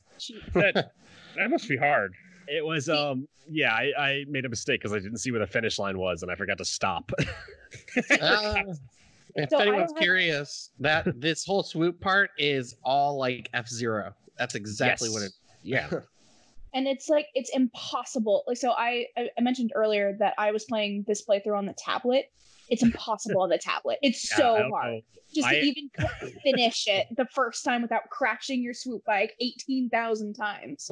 Yeah, I did it. I remember doing it on my phone and just being like, I can't even tell what's happening right now. It's so hard. I hate it. I wish had like when they ported the game to the phone, I kind of wish they had changed it to like top down or something. For that part, like it's just so impossible. But yeah, I don't like it on Terrace. I like it later on Tatooine when you can choose to do it. And I like it in Terrace. They make you do it. In the second game, there's like there's a big like swoop thing you can do on Nar Shaddaa. That's really fun. Yeah, that actually is pretty cool. But yeah, this game, it's like you have to you've got to do this thing you've never done before, and you have to be the best at it so you can save Bastila. And also, Bastila doesn't really need you to save her. It's like, well, why the fuck didn't she get out of there before I had to do all the swoop racing? Yeah, she breaks out right when you break out. Yeah. Yeah, and she yells at you about it. Like, you ungrateful. I love I like her a lot. I do too. I'm obsessed with her. Bastila sucks. I love when you get back to the apartment and it's you and Karth and Bastila in Mission and Zalvar, and you're like, great, we saved Bastila. What do we do now? It's just like the whole plot stops where they're like, oh yeah, we don't actually know how to get off this planet still. Yeah, we rescue you. You're still trapped. And then a character you see kick some ass a little bit earlier sends a little messenger your way. You get a message, go meet Canderous Ordo in the cantina. Okay. You like Canderous so much more than me. I like Canderous because I knew that Canderous was Mandalore in the second game, and you didn't. Yeah, you've told me that like 3 times, and every time I'm like, no, he's not. And then. Yeah. Whereas I didn't know that Telos and Taros were separate planets. This is like Riley's blind spot. She didn't realize that Canderous Ordo was also Mandalore, whose last name is Ordo. I totally forgot about that. Yeah. I totally don't pay attention to his story. Oh, yeah, that's right. Because he's just he is a Mandalorian who stuck on this planet working for Davik King. Yeah, he's become a mercenary like most Mandalorians have, and he just wants he feels it's not really ashamed. He just feels like lost without a war, which is kind of like the standard existence for a Mandalorian. Yeah. If you're not fighting, then you're nothing. Like they get so much honor in battle, and then like Canderous gets put in this place where he basically has to be somebody's sort of like go-to guy, and he's just like, I'm not doing anything. He's a shitty mob enforcer, and it's like this guy. He's like his whole storyline is like I used to take basilisk droids and conquer planets, and now I'm some shitty like drug enforcer. Like I just want to fight again. I just want to be a part of the battle again. I love that he's like just trying to get off this planet and get away from Davik and go live his best life. I always feel like if there was a movie version of this, like Canderous could be played by Mads Mikkelsen. Oh, absolutely. I could see that. He is based on Ron Perlman, actually. I can see Oh, yeah. Is that true? I've never heard that. Yeah. He's You mean you don't trust what Stu says? I've known Stuart a long time. No, I do not. It's fair. He's not he's based on Ron Perlman. He's based on I can't remember what movie Ron Perlman had done at that point. That was was Ron Perlman in before 2003? Probably Alien Resurrection, maybe? Yeah. Oh, yeah. Okay. That's it. It looks like it. Yeah, his whole thing was that he was he's meant to be like the Ron Perlman type character. I can't think of who he's voiced by. It's not Ron Perlman. I'm looking it up right now. It's it's a voiced by John Saigon. Yes, who is I love whenever I hear him in other games because I'm like, that's Canderous. You're back. Yeah, he's in Toy Story 3 as well, and it's very funny to me because he's I think he's just like additional voices, and he plays the character Twitch. And whenever I hear him talk, I'm like, why is Canderous Ordo hanging out with Woody? What is going on? Yeah, there's a couple voice actors that show up in these games that show up in like all BioWare games, and I love whenever I hear their voices and just can remember them. Bastila is Jennifer Hale.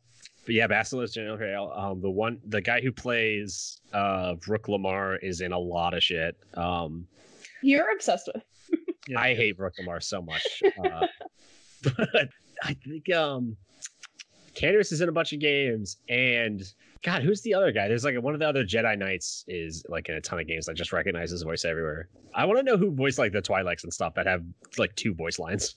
Oh god, it's so annoying that it's probably one of the downfalls of this game where it's like anytime you haven't like it's even worse on Manon where the self-casts have the same 2 things and you have to talk to so many of them that it's just the same lines over and over again. Or when you get that that's like kind of side quest with the girl on your ship who just says Musha Shakapaka. Musha Shakapaka. Like that, like the Twi'leks have that same line, and it'll be in my head forever because it just shows up so much. And whenever you talk to a Twi'lek, Musha Shakapaka. That and the if Riley knows this, the way the droids die in the MMO is like a whistly like noise that just it's in my head forever. Where it's like, like it's just every so time because they're always like the first to die, especially because it's you hear it so much, and like Musha Shakapaka and that whistle will be in my head until the day I die. It's terrible. That like I do like when you meet. It's not Jabba, but it's the hut that's on Tatooine. He has a couple individual lines that stand out. Like at some point he says like Star Killer, and it's like normal like Huttese where he's like Star Killer, and you're like, wait, what? That was different. That was a different line. If you can speak Galactic Basic, speak Galactic Basic. Yeah. Yeah, like when you're so rude to Mission Veo when you first meet her, you're like, oh my god, a Twi'lek who can speak Galactic Basic? Like, think about the context of that in real life. If you were to go up to like, if you go to like a Spanish-looking person and be like, oh my god, you speak English? Wow, that's rare. Karth is really rude to her too. If you have them out in your party, where at one point Karth is like, he's like, how have you even survived? And she's like, I'm 14. Like I am perfectly capable. And he just goes, all right, okay, whatever. They're Karth like is an asshole. They're like my favorite companions to travel with in that because of that story. Because Karth and Mission Veo like are always butting heads, and he always just sees her as like a child, which makes sense for his story later. But yeah, they always just butt heads, and he's like, yo, you're just like some spoiled brat that like barely managed to survive. You're just lucky. And she's just constantly going like, I'm an adult, goddammit. And they like eventually, if you travel with companions long enough, they'll argue and they'll both kind of come to this mutual understanding. Yeah, they apologize to each other. And yeah, I think Karth and hers are like the best, where she comes to like rely on Karth, and he's like, oh, you are an adult, like you do know what you're doing. I trust your skills. It's very sweet. As you were saying about like Davik's estate, I like how when you get there, you like it might have been just me. Okay. I just had Canderous. Like in my guide I was reading, it said you can get another character to join you. I went through that whole part with only Canderous. Was I supposed to have a third person? No, you can. No. By that they mean you can choose a third person to go with. Yeah. It was just Canderous for me for some reason. Yeah, you misread that, Mike. You could go with like any of your companions. You just needed to take Canderous with you. I screwed up because I had a really hard time with that Davik fight when you fight Davik and Cal Nord. I had to do it 4 times and throw tons of grenades before I got lucky enough to do it. Yeah, you always take... Sorry, I did it my first try. Then I died on the turret section, and I didn't save, so I had to do it all over again. My policy is to always have a Jedi in my party, whether that be me or somebody else. So, like, if I'm at that early part, I need to take Bastila with me because she's the only one that can heal and use any sort of force powers. Can she heal by that point? I didn't think she could. Yes, she can start healing at level 6, and I think once you get her, you should be around level 4. Well, I did all the bounty stuff, so I was level 6 by the time I got to her. Oh, okay, I might have been super under leveled. Yeah, if you don't do the bounty stuff, I think you get to her around level 3. But I think you can also upgrade and heal as well, but you suck at it compared to Basila's. Yeah, I mean Basila's like yours yet. A while. Yeah, she's like twice as strong as you with healing. I believe. She is she's her first Jedi, and she's a Jedi Guardian. So I mean, she's a Sentinel, isn't she? Is she a Sentinel? I thought she was. I think so. She's got the yellow lightsaber. Well, she's a Sentinel like because of her lightsaber, but I think in terms of the classes in the game, she's a Jedi Guardian. Oh, so she has like the strongest force powers, but she's not that tough vitality, or she doesn't have the best like vitality and skills. She's like mostly force powers, and she can't equip any armor really other than the Jedi robes and stuff. Yeah, armor is something that like you can do in the games. Like if you do ranged or if you do If you do like a straight up melee build, then you want to wear heavy armor. But if you want to build like a strong Jedi support class or just like a force offense class, then you kind of want to avoid the armors. Wearing heavy armor will actually prevent you from casting from using certain force powers. Oh god, I wish I would have known this. It would have made that whole part so much easier because I got my ass handed to me by KOTOR. After I beat the first try without any issue, I died 4 or 5 times before I could get past it the second time. I just kept fucking up on it. KOTOR is just an asshole. Yes. And he's like the one plot hole in the game, which I'll mention later, but like he knows who you are. Yeah. But doesn't say anything when you run into him in the cantina in the Undercity. He's just literally like, I'm gonna count to 3, and like I'm like you can piss off or whatever. But you know what'll happen. Yeah. He's also got the dumbest outfit in the galaxy. I'm sorry. You don't like his blue and white outfit? His mushroom head. He's got like a 90s like Clueless beret on, like the Clueless movie, like the 90s Beverly Hills girl beret. He does look pretty stupid. The hat is the problem. If they just got rid of the hat, he just had hair. And he's like, so dumb too. He's got a unique character model that makes him shorter than everybody else too. Yeah. So he's like the least threatening looking person in the entire game. Yeah. It's just design wise. Anyone in design, like anyone who's ever done character design, can tell you if you want to make it an intense, intimidating character, you make them angular. You should you have a lot of angles in there. You have a lot of like straight lines. KOTOR is like a little tiny globe. He's like, it looks like bubbles. It's pudgy. He's pudgy. He's got like circles all over his outfits. He does not look intimidating in any way. And I don't know if that was meant to be like to show like disparity between how he looked and how like threatening he was as a personality, but it just does come off that way. It's like, get the fuck out of here. And then you realize that he can't be killed, and you're like, oh god, like what is this nightmare existence?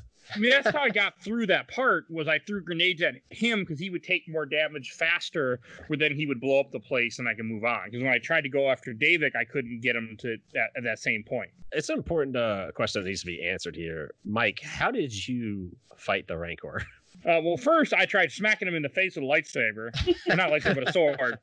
That didn't work so well. And then I went and read what to do, and I wasn't really because for those who know, I was just kind of hurrying through this game because I already played through it once years ago and I didn't care as much. But I you put like a grenade inside the feeding thing and then he eats it or something.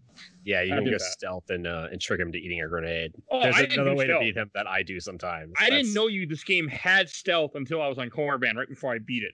Really? Stealth is one of the skills you get when you're recruiting your character. Oh, you did the auto. Everything auto. I didn't look at nothing. Yeah, Stefan. Mike auto leveled up everything. Oh my god. Everybody, every character, everything. Yeah. No. Yeah. Man. Oh god.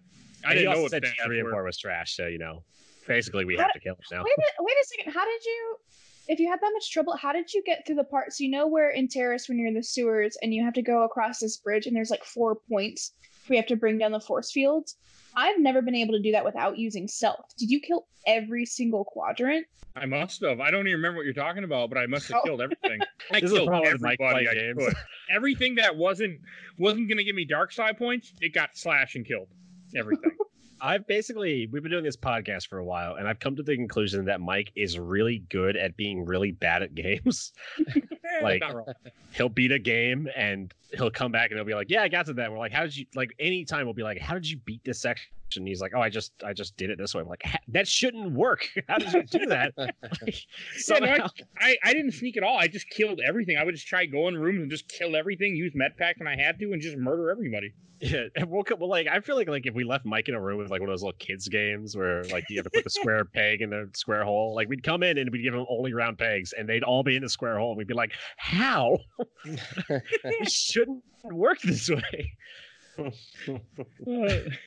That reminds me when I was a kid, one of my father's favorite sayings was, "You can't put a square in a triangle," and it used to piss me off. It was his way of saying that, something stupid won't work. I don't remember why, but he used to use this phrase all the time. I'm like, what if the square is smaller? It would fit in the triangle just fine. Like, I don't understand. Like, why are you saying this stupid thing? Philosophy makes sense now. No, I still think it's stupid. I'm like, all the thing you went with, why'd you go with that when I was a kid? But yeah, you brought it up recently. I'm like, don't bring up that phrase. I hate that phrase because of you. Like. That's what reminded me of. Where so you do Davik State, you meet Canderous. At this point you have Canderous, you have Mission, you have Zalbar, you got Karth and Bastila, and you get introduced to the ship, the probably Millennium Falcon.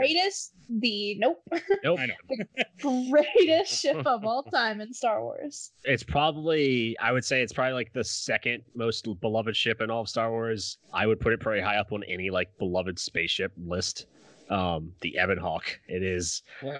It is the T-34. Is that the ship that you're in love with from Star Wars? No, I'm wrong, aren't I? The AEG-77 Vigo. Yeah. Yeah, I like that there are people now that he's obsessed with that ship. Yeah, I know he is. Okay. Yeah. Like, I don't understand. I love it. It's so cool looking. I like that because of this podcast, there are people out there now that know I have this love for this very specific ship and occasionally bring it up to me. And I'm just so happy because before no one had ever heard of it. I've raised awareness of this ship ever so slightly. I do like the Ebon Hawk. I wasn't crazy. Ebon Hawk. Yeah. That wasn't on purpose either. Oh my God. Yeah. Ebon Hawk. Just the layout of the ship is my favorite. Like, it's very intuitive, and like, I like that they put characters in certain spaces, and I don't know. It's the one map in a video game that I've actually memorized. Well, there's side quests in the ship you can do, right? Yeah. There's a couple side quests that are like ship specific. There's one that's a stowaway girl from off the planet. Yeah, we talked about. Because okay, yeah, I was just gonna say because I was going for the dark side that I was able to just basically tell her get the fuck off my ship the whole time. Oh, like, I didn't even care. I was just don't care. Does anybody do what I do with the Gizkas where you just leave them on your ship forever? I do. I sold them. You sold them? I think they're so cute that I was just like, you can stay. Like, it's totally fine. I think they're so cute.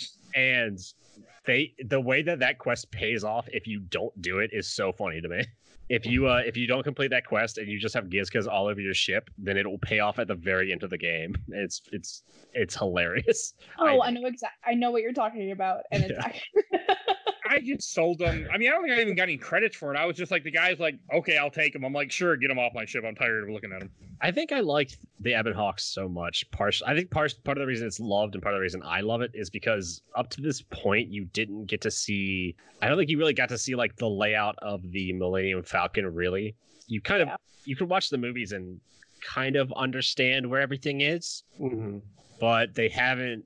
I don't even know if to this day they've given like a full layout of it in any shows or games. Like there's the expanded universe, I know, but I don't think they've shown the entirety of it. I think Solo was the closest to like walking you around the Millennium Falcon.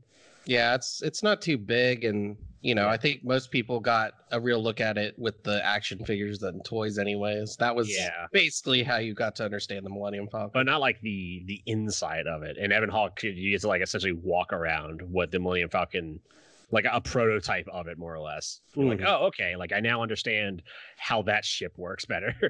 I now understand like when they're playing Dejarik, they're in this room. when Han's all hurt and Leia's talking to him, they're in this back room. So like for that, when you do those turret sequences, I hated those turret sequences. They have like awful. 3 of them. Okay, it wasn't just me then. That's good. There were 3 of them in this game. They were just annoying. It comes back in the second game, but there's only one time it comes back in the second game. One is enough. It's even harder in the second game, if I remember correctly. The second game, they throw a lot of enemies at you, and then they're like, we're not going to do that anymore, but we're going to have like these like space battles instead. The space battles are actually kind of cool. I just loved how the guys said it's really easy, and then I died right after it said that too. It was great. I was like, fuck it. I hadn't saved, so I was even more angry. It's easier than Shadows of the Empire, I'd say. Yeah. I think even at this point, that's not saying a whole lot though. I like how even at this point when you're in like an isolated area and you're just trying to get off the planet, they're still throwing so much at you, story like just lore wise and universe wise, like the amount of characters that are just in Davik 68, just like to give you little details about Davik, to tell you more about like his role in the world. Like he's got like a slave pen in the back where Twi'leks just massage you, I guess. Twi'leks are always slaves in Star Wars for some reason. Yeah, Twi'leks are always the go-to slave race. Workers and dancers. Yeah, there's space. Hey, the coolest Twi'lek is in Rebels, though. I can't remember her name. Blue one? You're talking about the Inara, the captain? Yeah, I like. Yeah, she's great. You're talking about the Jedi. She don't make it out of Revenge of the Sith. So. No. You're thinking of Ayla Secura. That's the right. Jedi. Yeah. Rebels, I think it's Inara is the name of the ship, or the name of the captain of the ship. Yeah, that's I think it's Inara. It doesn't matter. Yeah, not here nor there. Yeah, well, cool. Yeah, we gotta move on. So yeah, I like that. Like, there's still all these like these crime bosses there. There's like all these people that he's like influencing, and have like other people that is also kind of implied that he's kidnapped as well. Which I did all the. One thing I don't even really mention, like in this game, you do a lot of talking. Like there's lots of different scenarios where you can say stuff that will affect how the game is going to play out. Yeah, which well, I think the game is made in the dialogue. That's where everything happens. Like random characters that have no bearing on the story will have like 10 lines of dialogue that just build the world, build the story, build the lore. Like Riley said, the racist dude who's just out on terrorists. It's like get those aliens out of here. Like I love talking to him. Like I think if you don't talk to him at first and you come back with mission later, he gets really upset with you. He's like, really? Yeah, he's like, what the hell are you doing with those aliens on the upper city? And you could be like, hey, fuck off, old man. I think you call it like this. There's a line that's like at first you say like, oh, you're just some old crazy coot. And he starts like spouting more racist shit and you're like, get away from me, you bigot. It's like, tell him to fuck off. Like, I know it's a Star Wars game, but like, you old coot. Yeah, that's too easy. I think it's the one time in Terrace that if you actually sort of like are a little bit more aggressive, that Karth is just like, yeah, that guy's an asshole. Like, you go for it. Like how there's so much to do just around, like, depending on how you interact with people, there's so much to do just in that like hub area where you go to the cantina and like some random noble's like, where's my drink, you waiter? Like you're nothing, I own you, and you're just like, fuck off, lady. And then later you can find her in the street. She's like, there's the guy who was mean to me, and she's got 2 mercenaries with her. Yeah, because her dad's like really rich or something. Yeah, and you kill the mercenary. She runs away. She was like, no, daddy. This is, I love, like, I am mean to her every single time because I'm like, yes, like I hate this woman so much. Oh, see, if you're nice to her and go like, yeah, I'll get your drink, then literally immediately after that, like a waiter comes out with her drink and you don't see her again. I love being mean to her because I'm like, you deserve it. But it's kind of dark because once you get out of Davik Estate, you realize that everything that happened on Terrace no longer matters.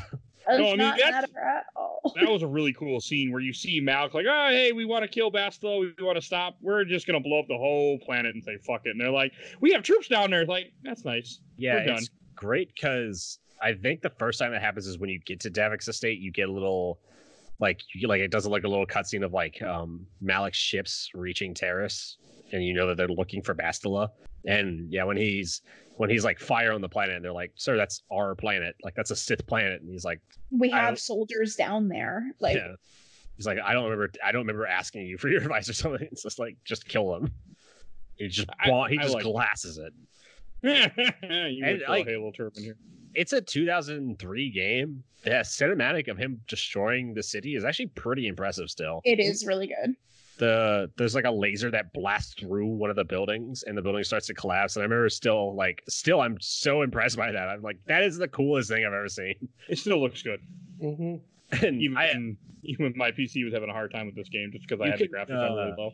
A big part of the MMO is going back to Terrace. And there's a lot of like, you could see like crashed buildings everywhere, and they have like the giant laser burns through them. It's just like, they didn't completely destroy it. They pretty much destroyed it. There's just a lot of wreckage everywhere. Okay. I mean, some people survive. Yeah, some people survive. Some people do. Okay. And then some people live technically. And this is when the game then takes you on to Tatooine, which is like where it's a smaller planet. Like I was happy after Terrace taking forever. Tatooine is really quick, especially if you don't do the side quest. It is. Yeah. And you also get the best companion. Well, second best companion. Really, you like it that much? I love Juhani. I like Juhani a lot too. Oh. I think she's my. Well, Stefan, you went the dark side. Did you even get her? No, I didn't. How far did you get? Well, no, you can kill her instead of bringing her on your mission. Yeah, I think this is the first real hint that the Jedi suck, pretty like explicitly, because they give you like this is like your first mission as a Jedi. First, you get there, and Ambassador's like, "I go talk to the Jedi about something important. You guys stay here." And you just like shoot the shit with Karth for a little bit while you wait. You're just like, this is also where you have so much of the story kind of start. Like they talk about like why they kind of like beat around the bush about how you are like very skilled and your force powers, your mitochondria are off the scale. They don't say mitochondria. I know. They don't say mitochondria. Oh, midichlorian. Oh, mitochondria is parasitic. I think power of the entire expanded universe all agreed. Everybody agreed that midichlorians were stupid and that we weren't going to talk about it ever again. And so I don't know if midichlorians have ever come up in a game. Oh man, I can't think of any game that brings up midichlorians. Very dumb thing. But as I was saying, so I like kind of where this goes. This is where you have to go with like a little test and where you get your first lightsaber and all that was just crystal. Cool to me. Mm-hmm. And you can choose the color. I mean, that was all awesome. You have like I just used the guide to memorize the code. That wasn't going to bother. But what color did everyone go with at the beginning? Yellow, obviously. Green. Yellow. Red. It's funny. Hey, you got any more of these crystals? So we've only got these 3 colors. I'm looking for something a little redder. That is one of the things the second one expands on is you actually have like, so when you meet someone who asks you about your lightsaber, you have so many more color options. Oh my god, I always go with Viridian. Silver, like the waterfalls on something, but Viridian, like the fountains on something. Yeah, because you just see, you don't get your lightsaber back really, but you can see your lightsaber in the game, and it's just so cool to be able to see other colored lightsabers. Like that's a big thing in the canon is people freak out when there's an orange lightsaber because it's different. It's like really rare. Even in the expanded universe, orange is kind of a rare color. But like Viridian almost never shows up. Silver almost never. I think there's only one. There might only be one character who used silver lightsabers. Ahsoka. Like Ahsoka. She gets it from somebody else though. Yeah, I can't remember. She gets it by purifying. I don't want to talk about it. So I hate the living color. I hate the lightsaber stupid thing. I hate that so much. Oh, lightsaber colors change with you. Well, that doesn't really work because all the lightsabers we've ever seen have been green or blue. So as we were talking about, like a Dantooine, Samuel Jackson is such a different Jedi that he made his lightsaber purple. Like that's not how that should work. He should just pick purple. To be fair, like if you look at the background of that movie, it's like Samuel Jackson's favorite color is purple, and he was like, George Lucas, can I have a purple lightsaber? And he was just like, sure, I guess. Didn't he say like I would only play a Jedi if my lightsaber was purple? Something. I'm not sure if that story is real, but I have heard that. Yeah, it's just I love the idea of Samuel Jackson being like, I would like a purple lightsaber, please, and being like, no, all the lightsabers are blue or green or yellow, and he's like, purple, George, purple. So we were kind of mentioning about like Juhani. This is one of the first parts where like it's one of the characters you get, but you can kill her if you want. It took me forever to persuade her to join because I didn't have a high enough skill apparently. You can kill her as kill her. Persuade is maybe the number one skill. Yeah, you never get her if you can kill her in the dark side, and then that character slot, that companion slot is just blank. It's empty forever. And the first time I did the game, I killed her, and I for the rest of the game, I was like, "Where's this last companion I'm supposed to get? I don't know who it is." Which sucks because she's super powerful. She's awesome. I did not like her. She has a ton of skills too. I used her one from the game made me. Oh my god, I needed more characters. She is like my go-to companion because she's powerful and she has a ton of skills. So she's like the perfect companion. I didn't like the way she looked. Well, she's a Cathar. I didn't like the race. We're cat people, I guess. I guess Mike's racist. Hey, racist getting Wookiees. Remember, I kept saying Kashyyyk last time. So, but to bring this back to the Jedi are terrible because the whole point of this episode is that the Jedi are dumb and bad. The Jedi, you can kill her as a Jedi. You can just fail to convince her, or you can like not do the right dialogue tree, and you can just end up killing her. And the Jedi send you there. Their only mission that they give you is cleanse the grove. And if you kill her, they aren't really upset with you. They're just like, oh, thanks for doing that. Like they're so removed from everything that they're like, that grove is dirty, you got to go clean it. It's like, well, there's a lady staying there, that's bad. Like, just clean the grove. We don't care how it gets done. It just needs to be even clean. like understand, like when you tell them like, there was no way I could talk her out of it, I just had to take her out, they're like, okay, yeah, cool, it happens. Every now and then thanks we for lose. going out there. Yeah. Sorry to Every now and then we lose a couple Jedi. It's fine. It's like, what? Like, what? There's a Sith living 20 feet away from you, and you can't be bothered to go fucking help her? You're a Jedi Council. That's not even. It's even worse than that, because what happens is that she's like her master is like so hard on her that she sort of like lashes back. She makes one mistake and she's just like, I'm evil, I'm going to be, on the dark side. And then they're like, okay, go figure this out. And it's like, she made one mistake, like go talk to her. There's no redemption in their eyes. Welcome to the Jedi. But even later the Jedi are like, I kind of love this about the MMO, because the MMO is Revan's Jedi. They've been changed, and so in the MMO, there's a lot of characters that are dark side that you bring to the light and you redeem. That's like a consistent thing that happens. And spoilers for the MMO, I guess, but at some point, the Republic and the Sith have to team up and form an alliance, and it's like the best part of that game. It's you have to fight like the real Sith Empire, and all of a sudden the rebel, like the Jedi, the Republic, the Sith, they have to form this massive alliance, and it's just like everyone has to get along now. But the other thing about Dantooine, that it gives you a couple like interesting side quests. There's a couple dumb ones. You have to go solve a murder, which I did everything just because. But I like it how there's a whole side quest just about dialogue, trying to figure out which person is guilty of this crime. Like that was interesting. You had the Mandalorians you got to kill. That was fun. I think my favorite like really hard. I think my favorite is the one where the droid escaped from his master. Because she's like obsessed with him, and she lost her husband, and she's just trying to like reflect that loss onto this droid. I always forget about that quest because it's so weird, and every time I play the game, I'm like, God, I can't believe I forgot about like this droid that has this weird romance. Yeah, please, I just want to die. I went dark side. I went dark side, so I was like, I'm just gonna kill you and tell her you're still out here somewhere. He's like, what? No.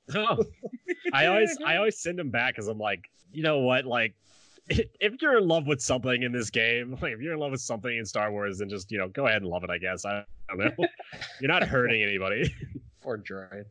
The droid's like completely self-aware. It's like, yeah, she loves me, but I think it's unhealthy, and so I'm just gonna kill myself. It's like, no, like your life kind of matters too.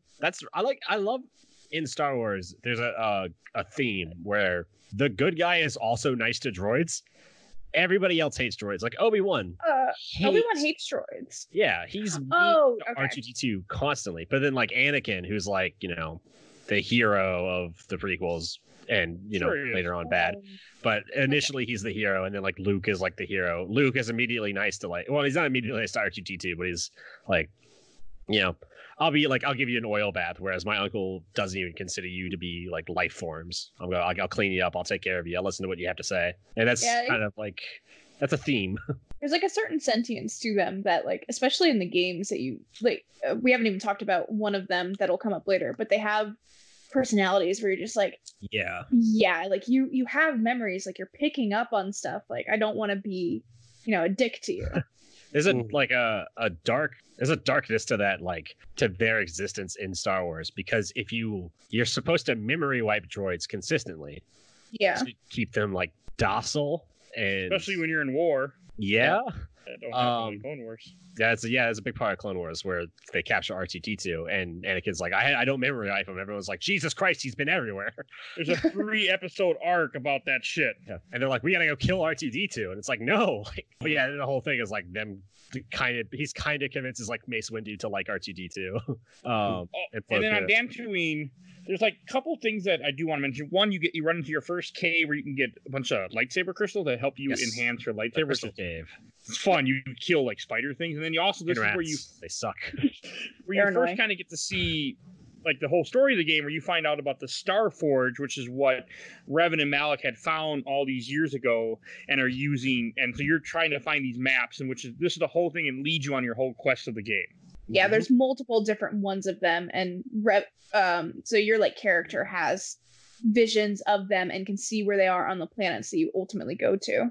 Yeah, it's I think that's such a cool story aspect of like you go to this dark temple and it's like, oh, here's a fifth of a map, like you figure it out. I love the idea of like a cartographer in the Star Wars universe, like somebody who's got to go out and like find new planets or just explore planets and like find this path. Rings. I think it's a good way to push like the story along, but I don't know. I don't like the idea, and they use it in both KOTOR games where it's like you have a force bond and you have just like, I get why your character can see the star maps and stuff like that, but yeah, I don't think the game does a really good job about showing you that the connection is there without just going like, you're special, congratulations, we'll tell you later. Because they also do the same thing with you, and they kind of explain it by saying like you have a force bond with Bastila. Yeah. And Bastila has a bond with Revan. And it's kind of like you're seeing him through her, and that's how you know this. And because you went there, like now you know where they went. It's very much just like, here's what you have to do. Here's the way we're going to tell you how to do it, and it won't make sense to you for a while. But it'll be really cool later. Yeah, and also you're a new Padawan, and Bastila's barely a Jedi Knight, so we think you two should go explore the galaxy and do all this dangerous stuff. And I love that Karth is the only one who's like, why are they sending both of you to do this? This doesn't make sense. Do you not understand how none of this makes sense? And Bastila's like, shut up, Karth, we have to go to Tatooine. Well, actually, this is after you find that first star map, that's when you get to choose what planet you want to go to. There's like 4 choices to go to. I mean, I follow what the walkthrough told me, and I think most people kind of agree you go to Tatooine first. Yeah, because it's iconic too, you know. Yeah, I think at that point, you're just like, oh, Tatooine, that's where Luke's from. And it also just like in the game expands to the companions arcs much faster. Yeah, see, I always do Kashyyyk first. So you can get Jolie. So I can get Jolie, and then I do Tatooine, and I do Manon. Manon is always last. Manon, I don't know. Yeah, I do Manon, so I might do Korriban and then Manon, because Manon you do to like finish Jolie's story. Yeah. And Tatooine you get the best character in Star Wars ever. I never used him. I don't use him either that much, but he's just so he's fun to talk to. I don't like him. One of the most iconic characters, probably one of the most iconic droids in Star Wars after R2-D2. Yeah, he's probably like people who play KOTOR, like that's their favorite character. Oh, absolutely! People like him so much that in the MMO, there's a whole expanded DLC where like you're like you wind up talking to Revan in it. For those that don't know who we're talking about HK-47, who is a droid that you have to buy. It costs a lot of money if you don't do the one thing you're supposed to do in Tatooine, which I didn't do it till after. Yeah, it's only a lot of money if you didn't do the dark side, which you. I wasn't dark side, and I didn't race. Like I had to get. It's also only a lot of money if you didn't play Zach for 6 hours. The thing about Tatooine is when you get on the planet, since I was playing good, the whole point is you're trying to get to this cave where the star map is at. Yes. But in order to get there and get information, first you got to get rid of the sand people in this area. And it's kind of like you can either go in guns blazing and just kill everyone. And I wanted to do that, but it's all dark side points if you do it. Yeah. I think it's my favorite game mechanic ever. I love this, and I love when games do this where they say like you like, and KOTOR might be the game that made me love this, where you get to a planet, you have to get to the star map. There are obstacles in your way, and you just have to find out how to get there. Like it's up to you to figure it out. And if you're gonna be like a dick about it, if you're gonna be nice, like when you play the game a number of times, you realize that some stuff's locked in. You have to do certain things, but it doesn't feel that way. It feels like you're getting wrapped up in this story, trying to complete your goal. Like you land there, like, oh, there's sand people attacking us, and there's a crate dragon, and like you need to work with these hunters, maybe. And to clarify what Mike was saying, is like the whole point you have to get this droid is because you if you want to do the light side, you have to talk to them, and like nobody knows this language. It's very similar to 3PO in A New Hope, where it's just like we need to be able to communicate with them, and then it actually takes a while to find him because he's not in one of the initial buildings. Like you go through the cantina, and then you meet Basila's mom as well. You do? Yeah, she's in the cantina. You never met her? I didn't talk to people unless the guy told me to. I avoided people. Oh wow! I didn't play this game right. Okay. yeah. This is kind of like Mass Effect, where you have to talk to everybody. Like I don't do that in Mass Effect either. Or like Dragon Age. Like that's where the story is. That's where like the game happens. Yeah, there's even a great part in the cantina where you can go into the ring and just build up your character by getting into random fights. Yeah, you can. Well, that's on Terrace. Yeah, that's what we're talking about, the dueling ring. Yeah, I think you can do it on Tatooine too, can't you? There's swoop bike racing on Tatooine. I didn't do the swoop bike racing until the end, and I kicked myself because I had to sell the lightsabers that you get from the asshole Sith that you have to kill that are hunting you in this part. And I sold everything I could, blasters, because I'm trying to buy HK, and I actually had to be evil and make them lower the price for me. And then I got dark side points, and I felt bad but I'm like, you also if I could have gone and played Pazak. Yeah, fuck Pazak. I never bought the deck. So there's so many ways to make money in these games, Mike. I had money after it was a super race. I mean, you win so much money from the super races because what I would do is I would just save before I did it, so I wouldn't lose. So I wouldn't have to waste the credits. Another great way to do it is go to this is part of the reason I like doing Korriban so much in the first game is because there's so many Sith on Korriban, and they drop a lot of items. You get a lot of lightsabers in Korriban. Yeah. You can start selling I like how lightsabers in the Star Wars mythos are like these very unique weapons that every Jedi has. In Knights of the Republic, it's like everyone has a fucking lightsaber. Here's 30 lightsabers. You killed a ton of Sith. Pick up their lightsabers. Yeah, that was a cool thing. Except back on the Endor Spire, where you see a Sith die or something like that, and you can't pick up their lightsaber. Oh my god, my friend is a fucking asshole. He doesn't listen to this podcast, but Alex, if you're listening, fuck you. My friend Alex, when I first played this game, I told him I played the second one, and he demanded I play the first one, and I did, and I liked it. But that asshole told me that if you played the game a certain way, you could get a lightsaber from the first Dark Jedi on the Endor Spire. I restarted this game so many times to get that fucking lightsaber. Fucked up. Shen Long is in Street Fighter 2. I spent like a week restarting the game and trying to do it different ways to get that fucking lightsaber. I was like asking friends. I was like trying to find. I had the strategy guide for the game, and I was like, "How do I get this goddamn lightsaber? Like, I want this lightsaber to start the game with." And yeah, after like a couple weeks, he was like, "Oh yeah, I was screwing with you. You can't get it." So god damn it, you wasted so much of my time. Oh, the other thing I want to say about Tatooine, when you do the whole sand people thing, it's a fetch quest back and forth where you have to if you do it the light side way, and I really want to do the dark side way and just kill all the sand people, but I was trying to be I wanted to beat this game light side. I did not want to go dark side. Mike, there's another way. The gray What's the other way? Shut up, Stuart. Where you can lie to everybody and they can be my guy couldn't. My guy lied. And they just went, "You're an idiot," and failed. And I saw a fail come up. Good persuasion.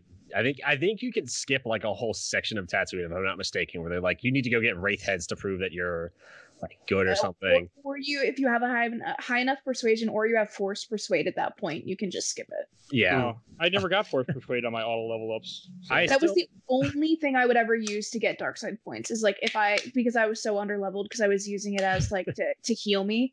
My persuade wasn't high enough. I'd be force persuade, and then I would get dark points, and I go, but it's okay. I always force persuade them to help me anyway, and then I still go out and I get the wraith heads and everything because I just want to sell them and use them for other quests. And the Jawas are really cute in the game. I love talking to Jawas. I think they might be my favorite non-humanoid alien race in Star Wars is the Jawas. In this game, they might be. Because I can't think of any other non-humanoid alien races, not counting Twi'leks and Togrutas and everything. Tutini, Tostino. I have no idea what you're talking about. Stuart, what's the thing where I think you meet them on Terrace, but it's a smaller alien connected to a larger sort of the ugly bastard. It's called his name is Gotcha.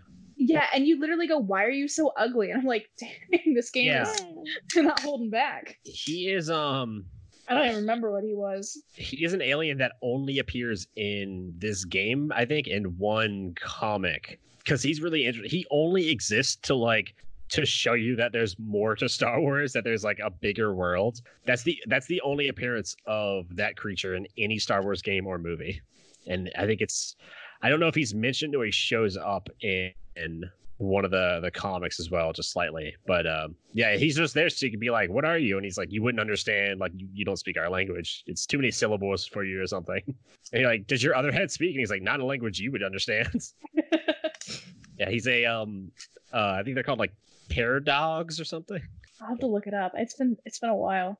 Yeah, that creature only exists as like story building, and I love that they did that. Those tiny details make or break a game. It's the difference between Knights of the Old Republic and like Two Worlds 2, which is a game without any story elements in it, and that world is just so empty and barren and boring. I know that game.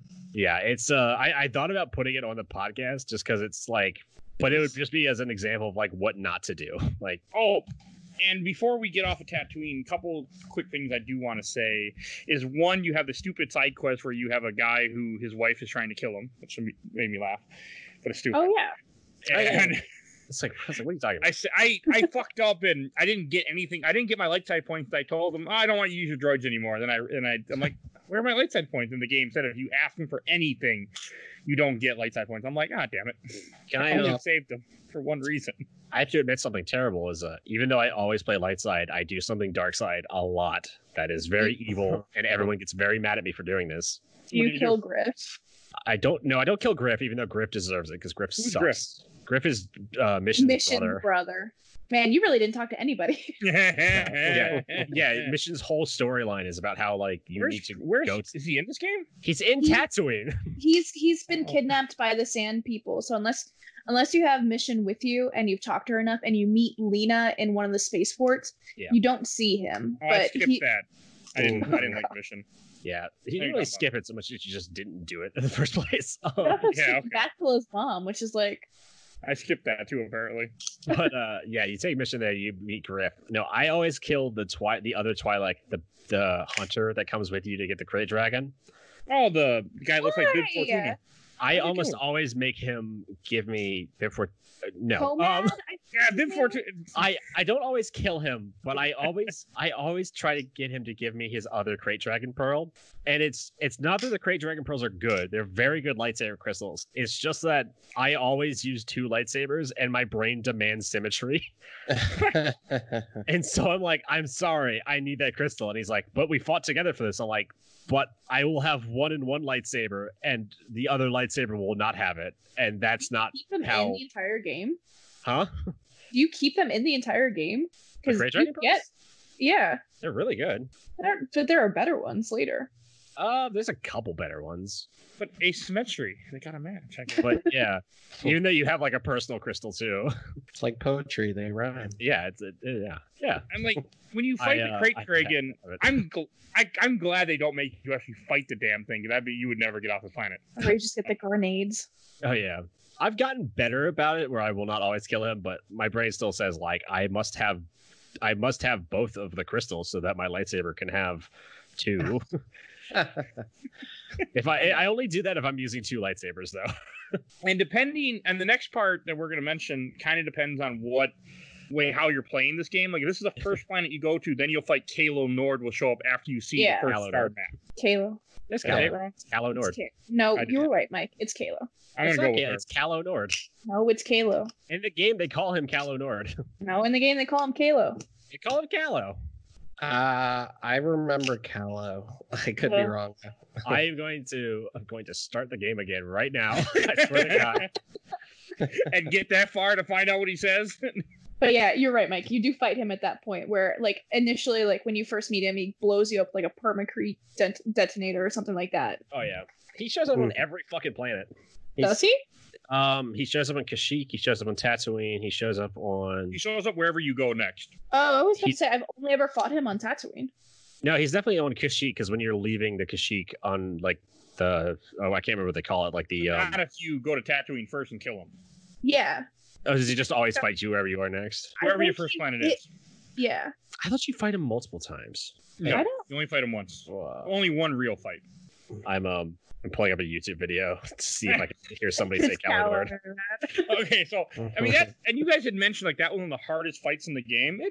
It wasn't too bad, but it was annoying. Where you each showed like many boss fights in this game, or many fights in general, they're never just one person. You have to fight him. You have to fight multiple cronies that he brings with him that are also shooting at you, and you have to really balance the idea that like, okay, do you want to go for the weaker enemies and knock them out quickly, or do you want to go for the big bad and that's doing the most damage? And I usually went for the weaker enemies because you have to throw a ton of grenades. I spam frag grenades in that fight. Yeah. That's the only way to beat KOTOR. He's not nice. By the way, just want to point this out real quick. Just play this little clip. You credit. You let me on quite a chase, but nobody gets away from KOTOR in the end. KOTOR. That's him saying his name. I'm gonna have to amplify that, by the way. That was really quiet. I don't know if that'll come through in the mic, but that's KOTOR saying no one gets away from KOTOR in the end. Whatever. It doesn't look like that. All right. Anything about Tatooine you want to say? Or do we wrap up Tatooine? Well, I think the only thing that you would want to mention, since you guys, or you didn't do it, but like you do meet Basila's mom and you find out a little bit about her backstory, and then you get Mission's backstory as well. Yeah. So see, this is why I always do this second, so that I want to get all my characters first. That way I can talk to them and like get them all to the point where they want me to go do these things for them.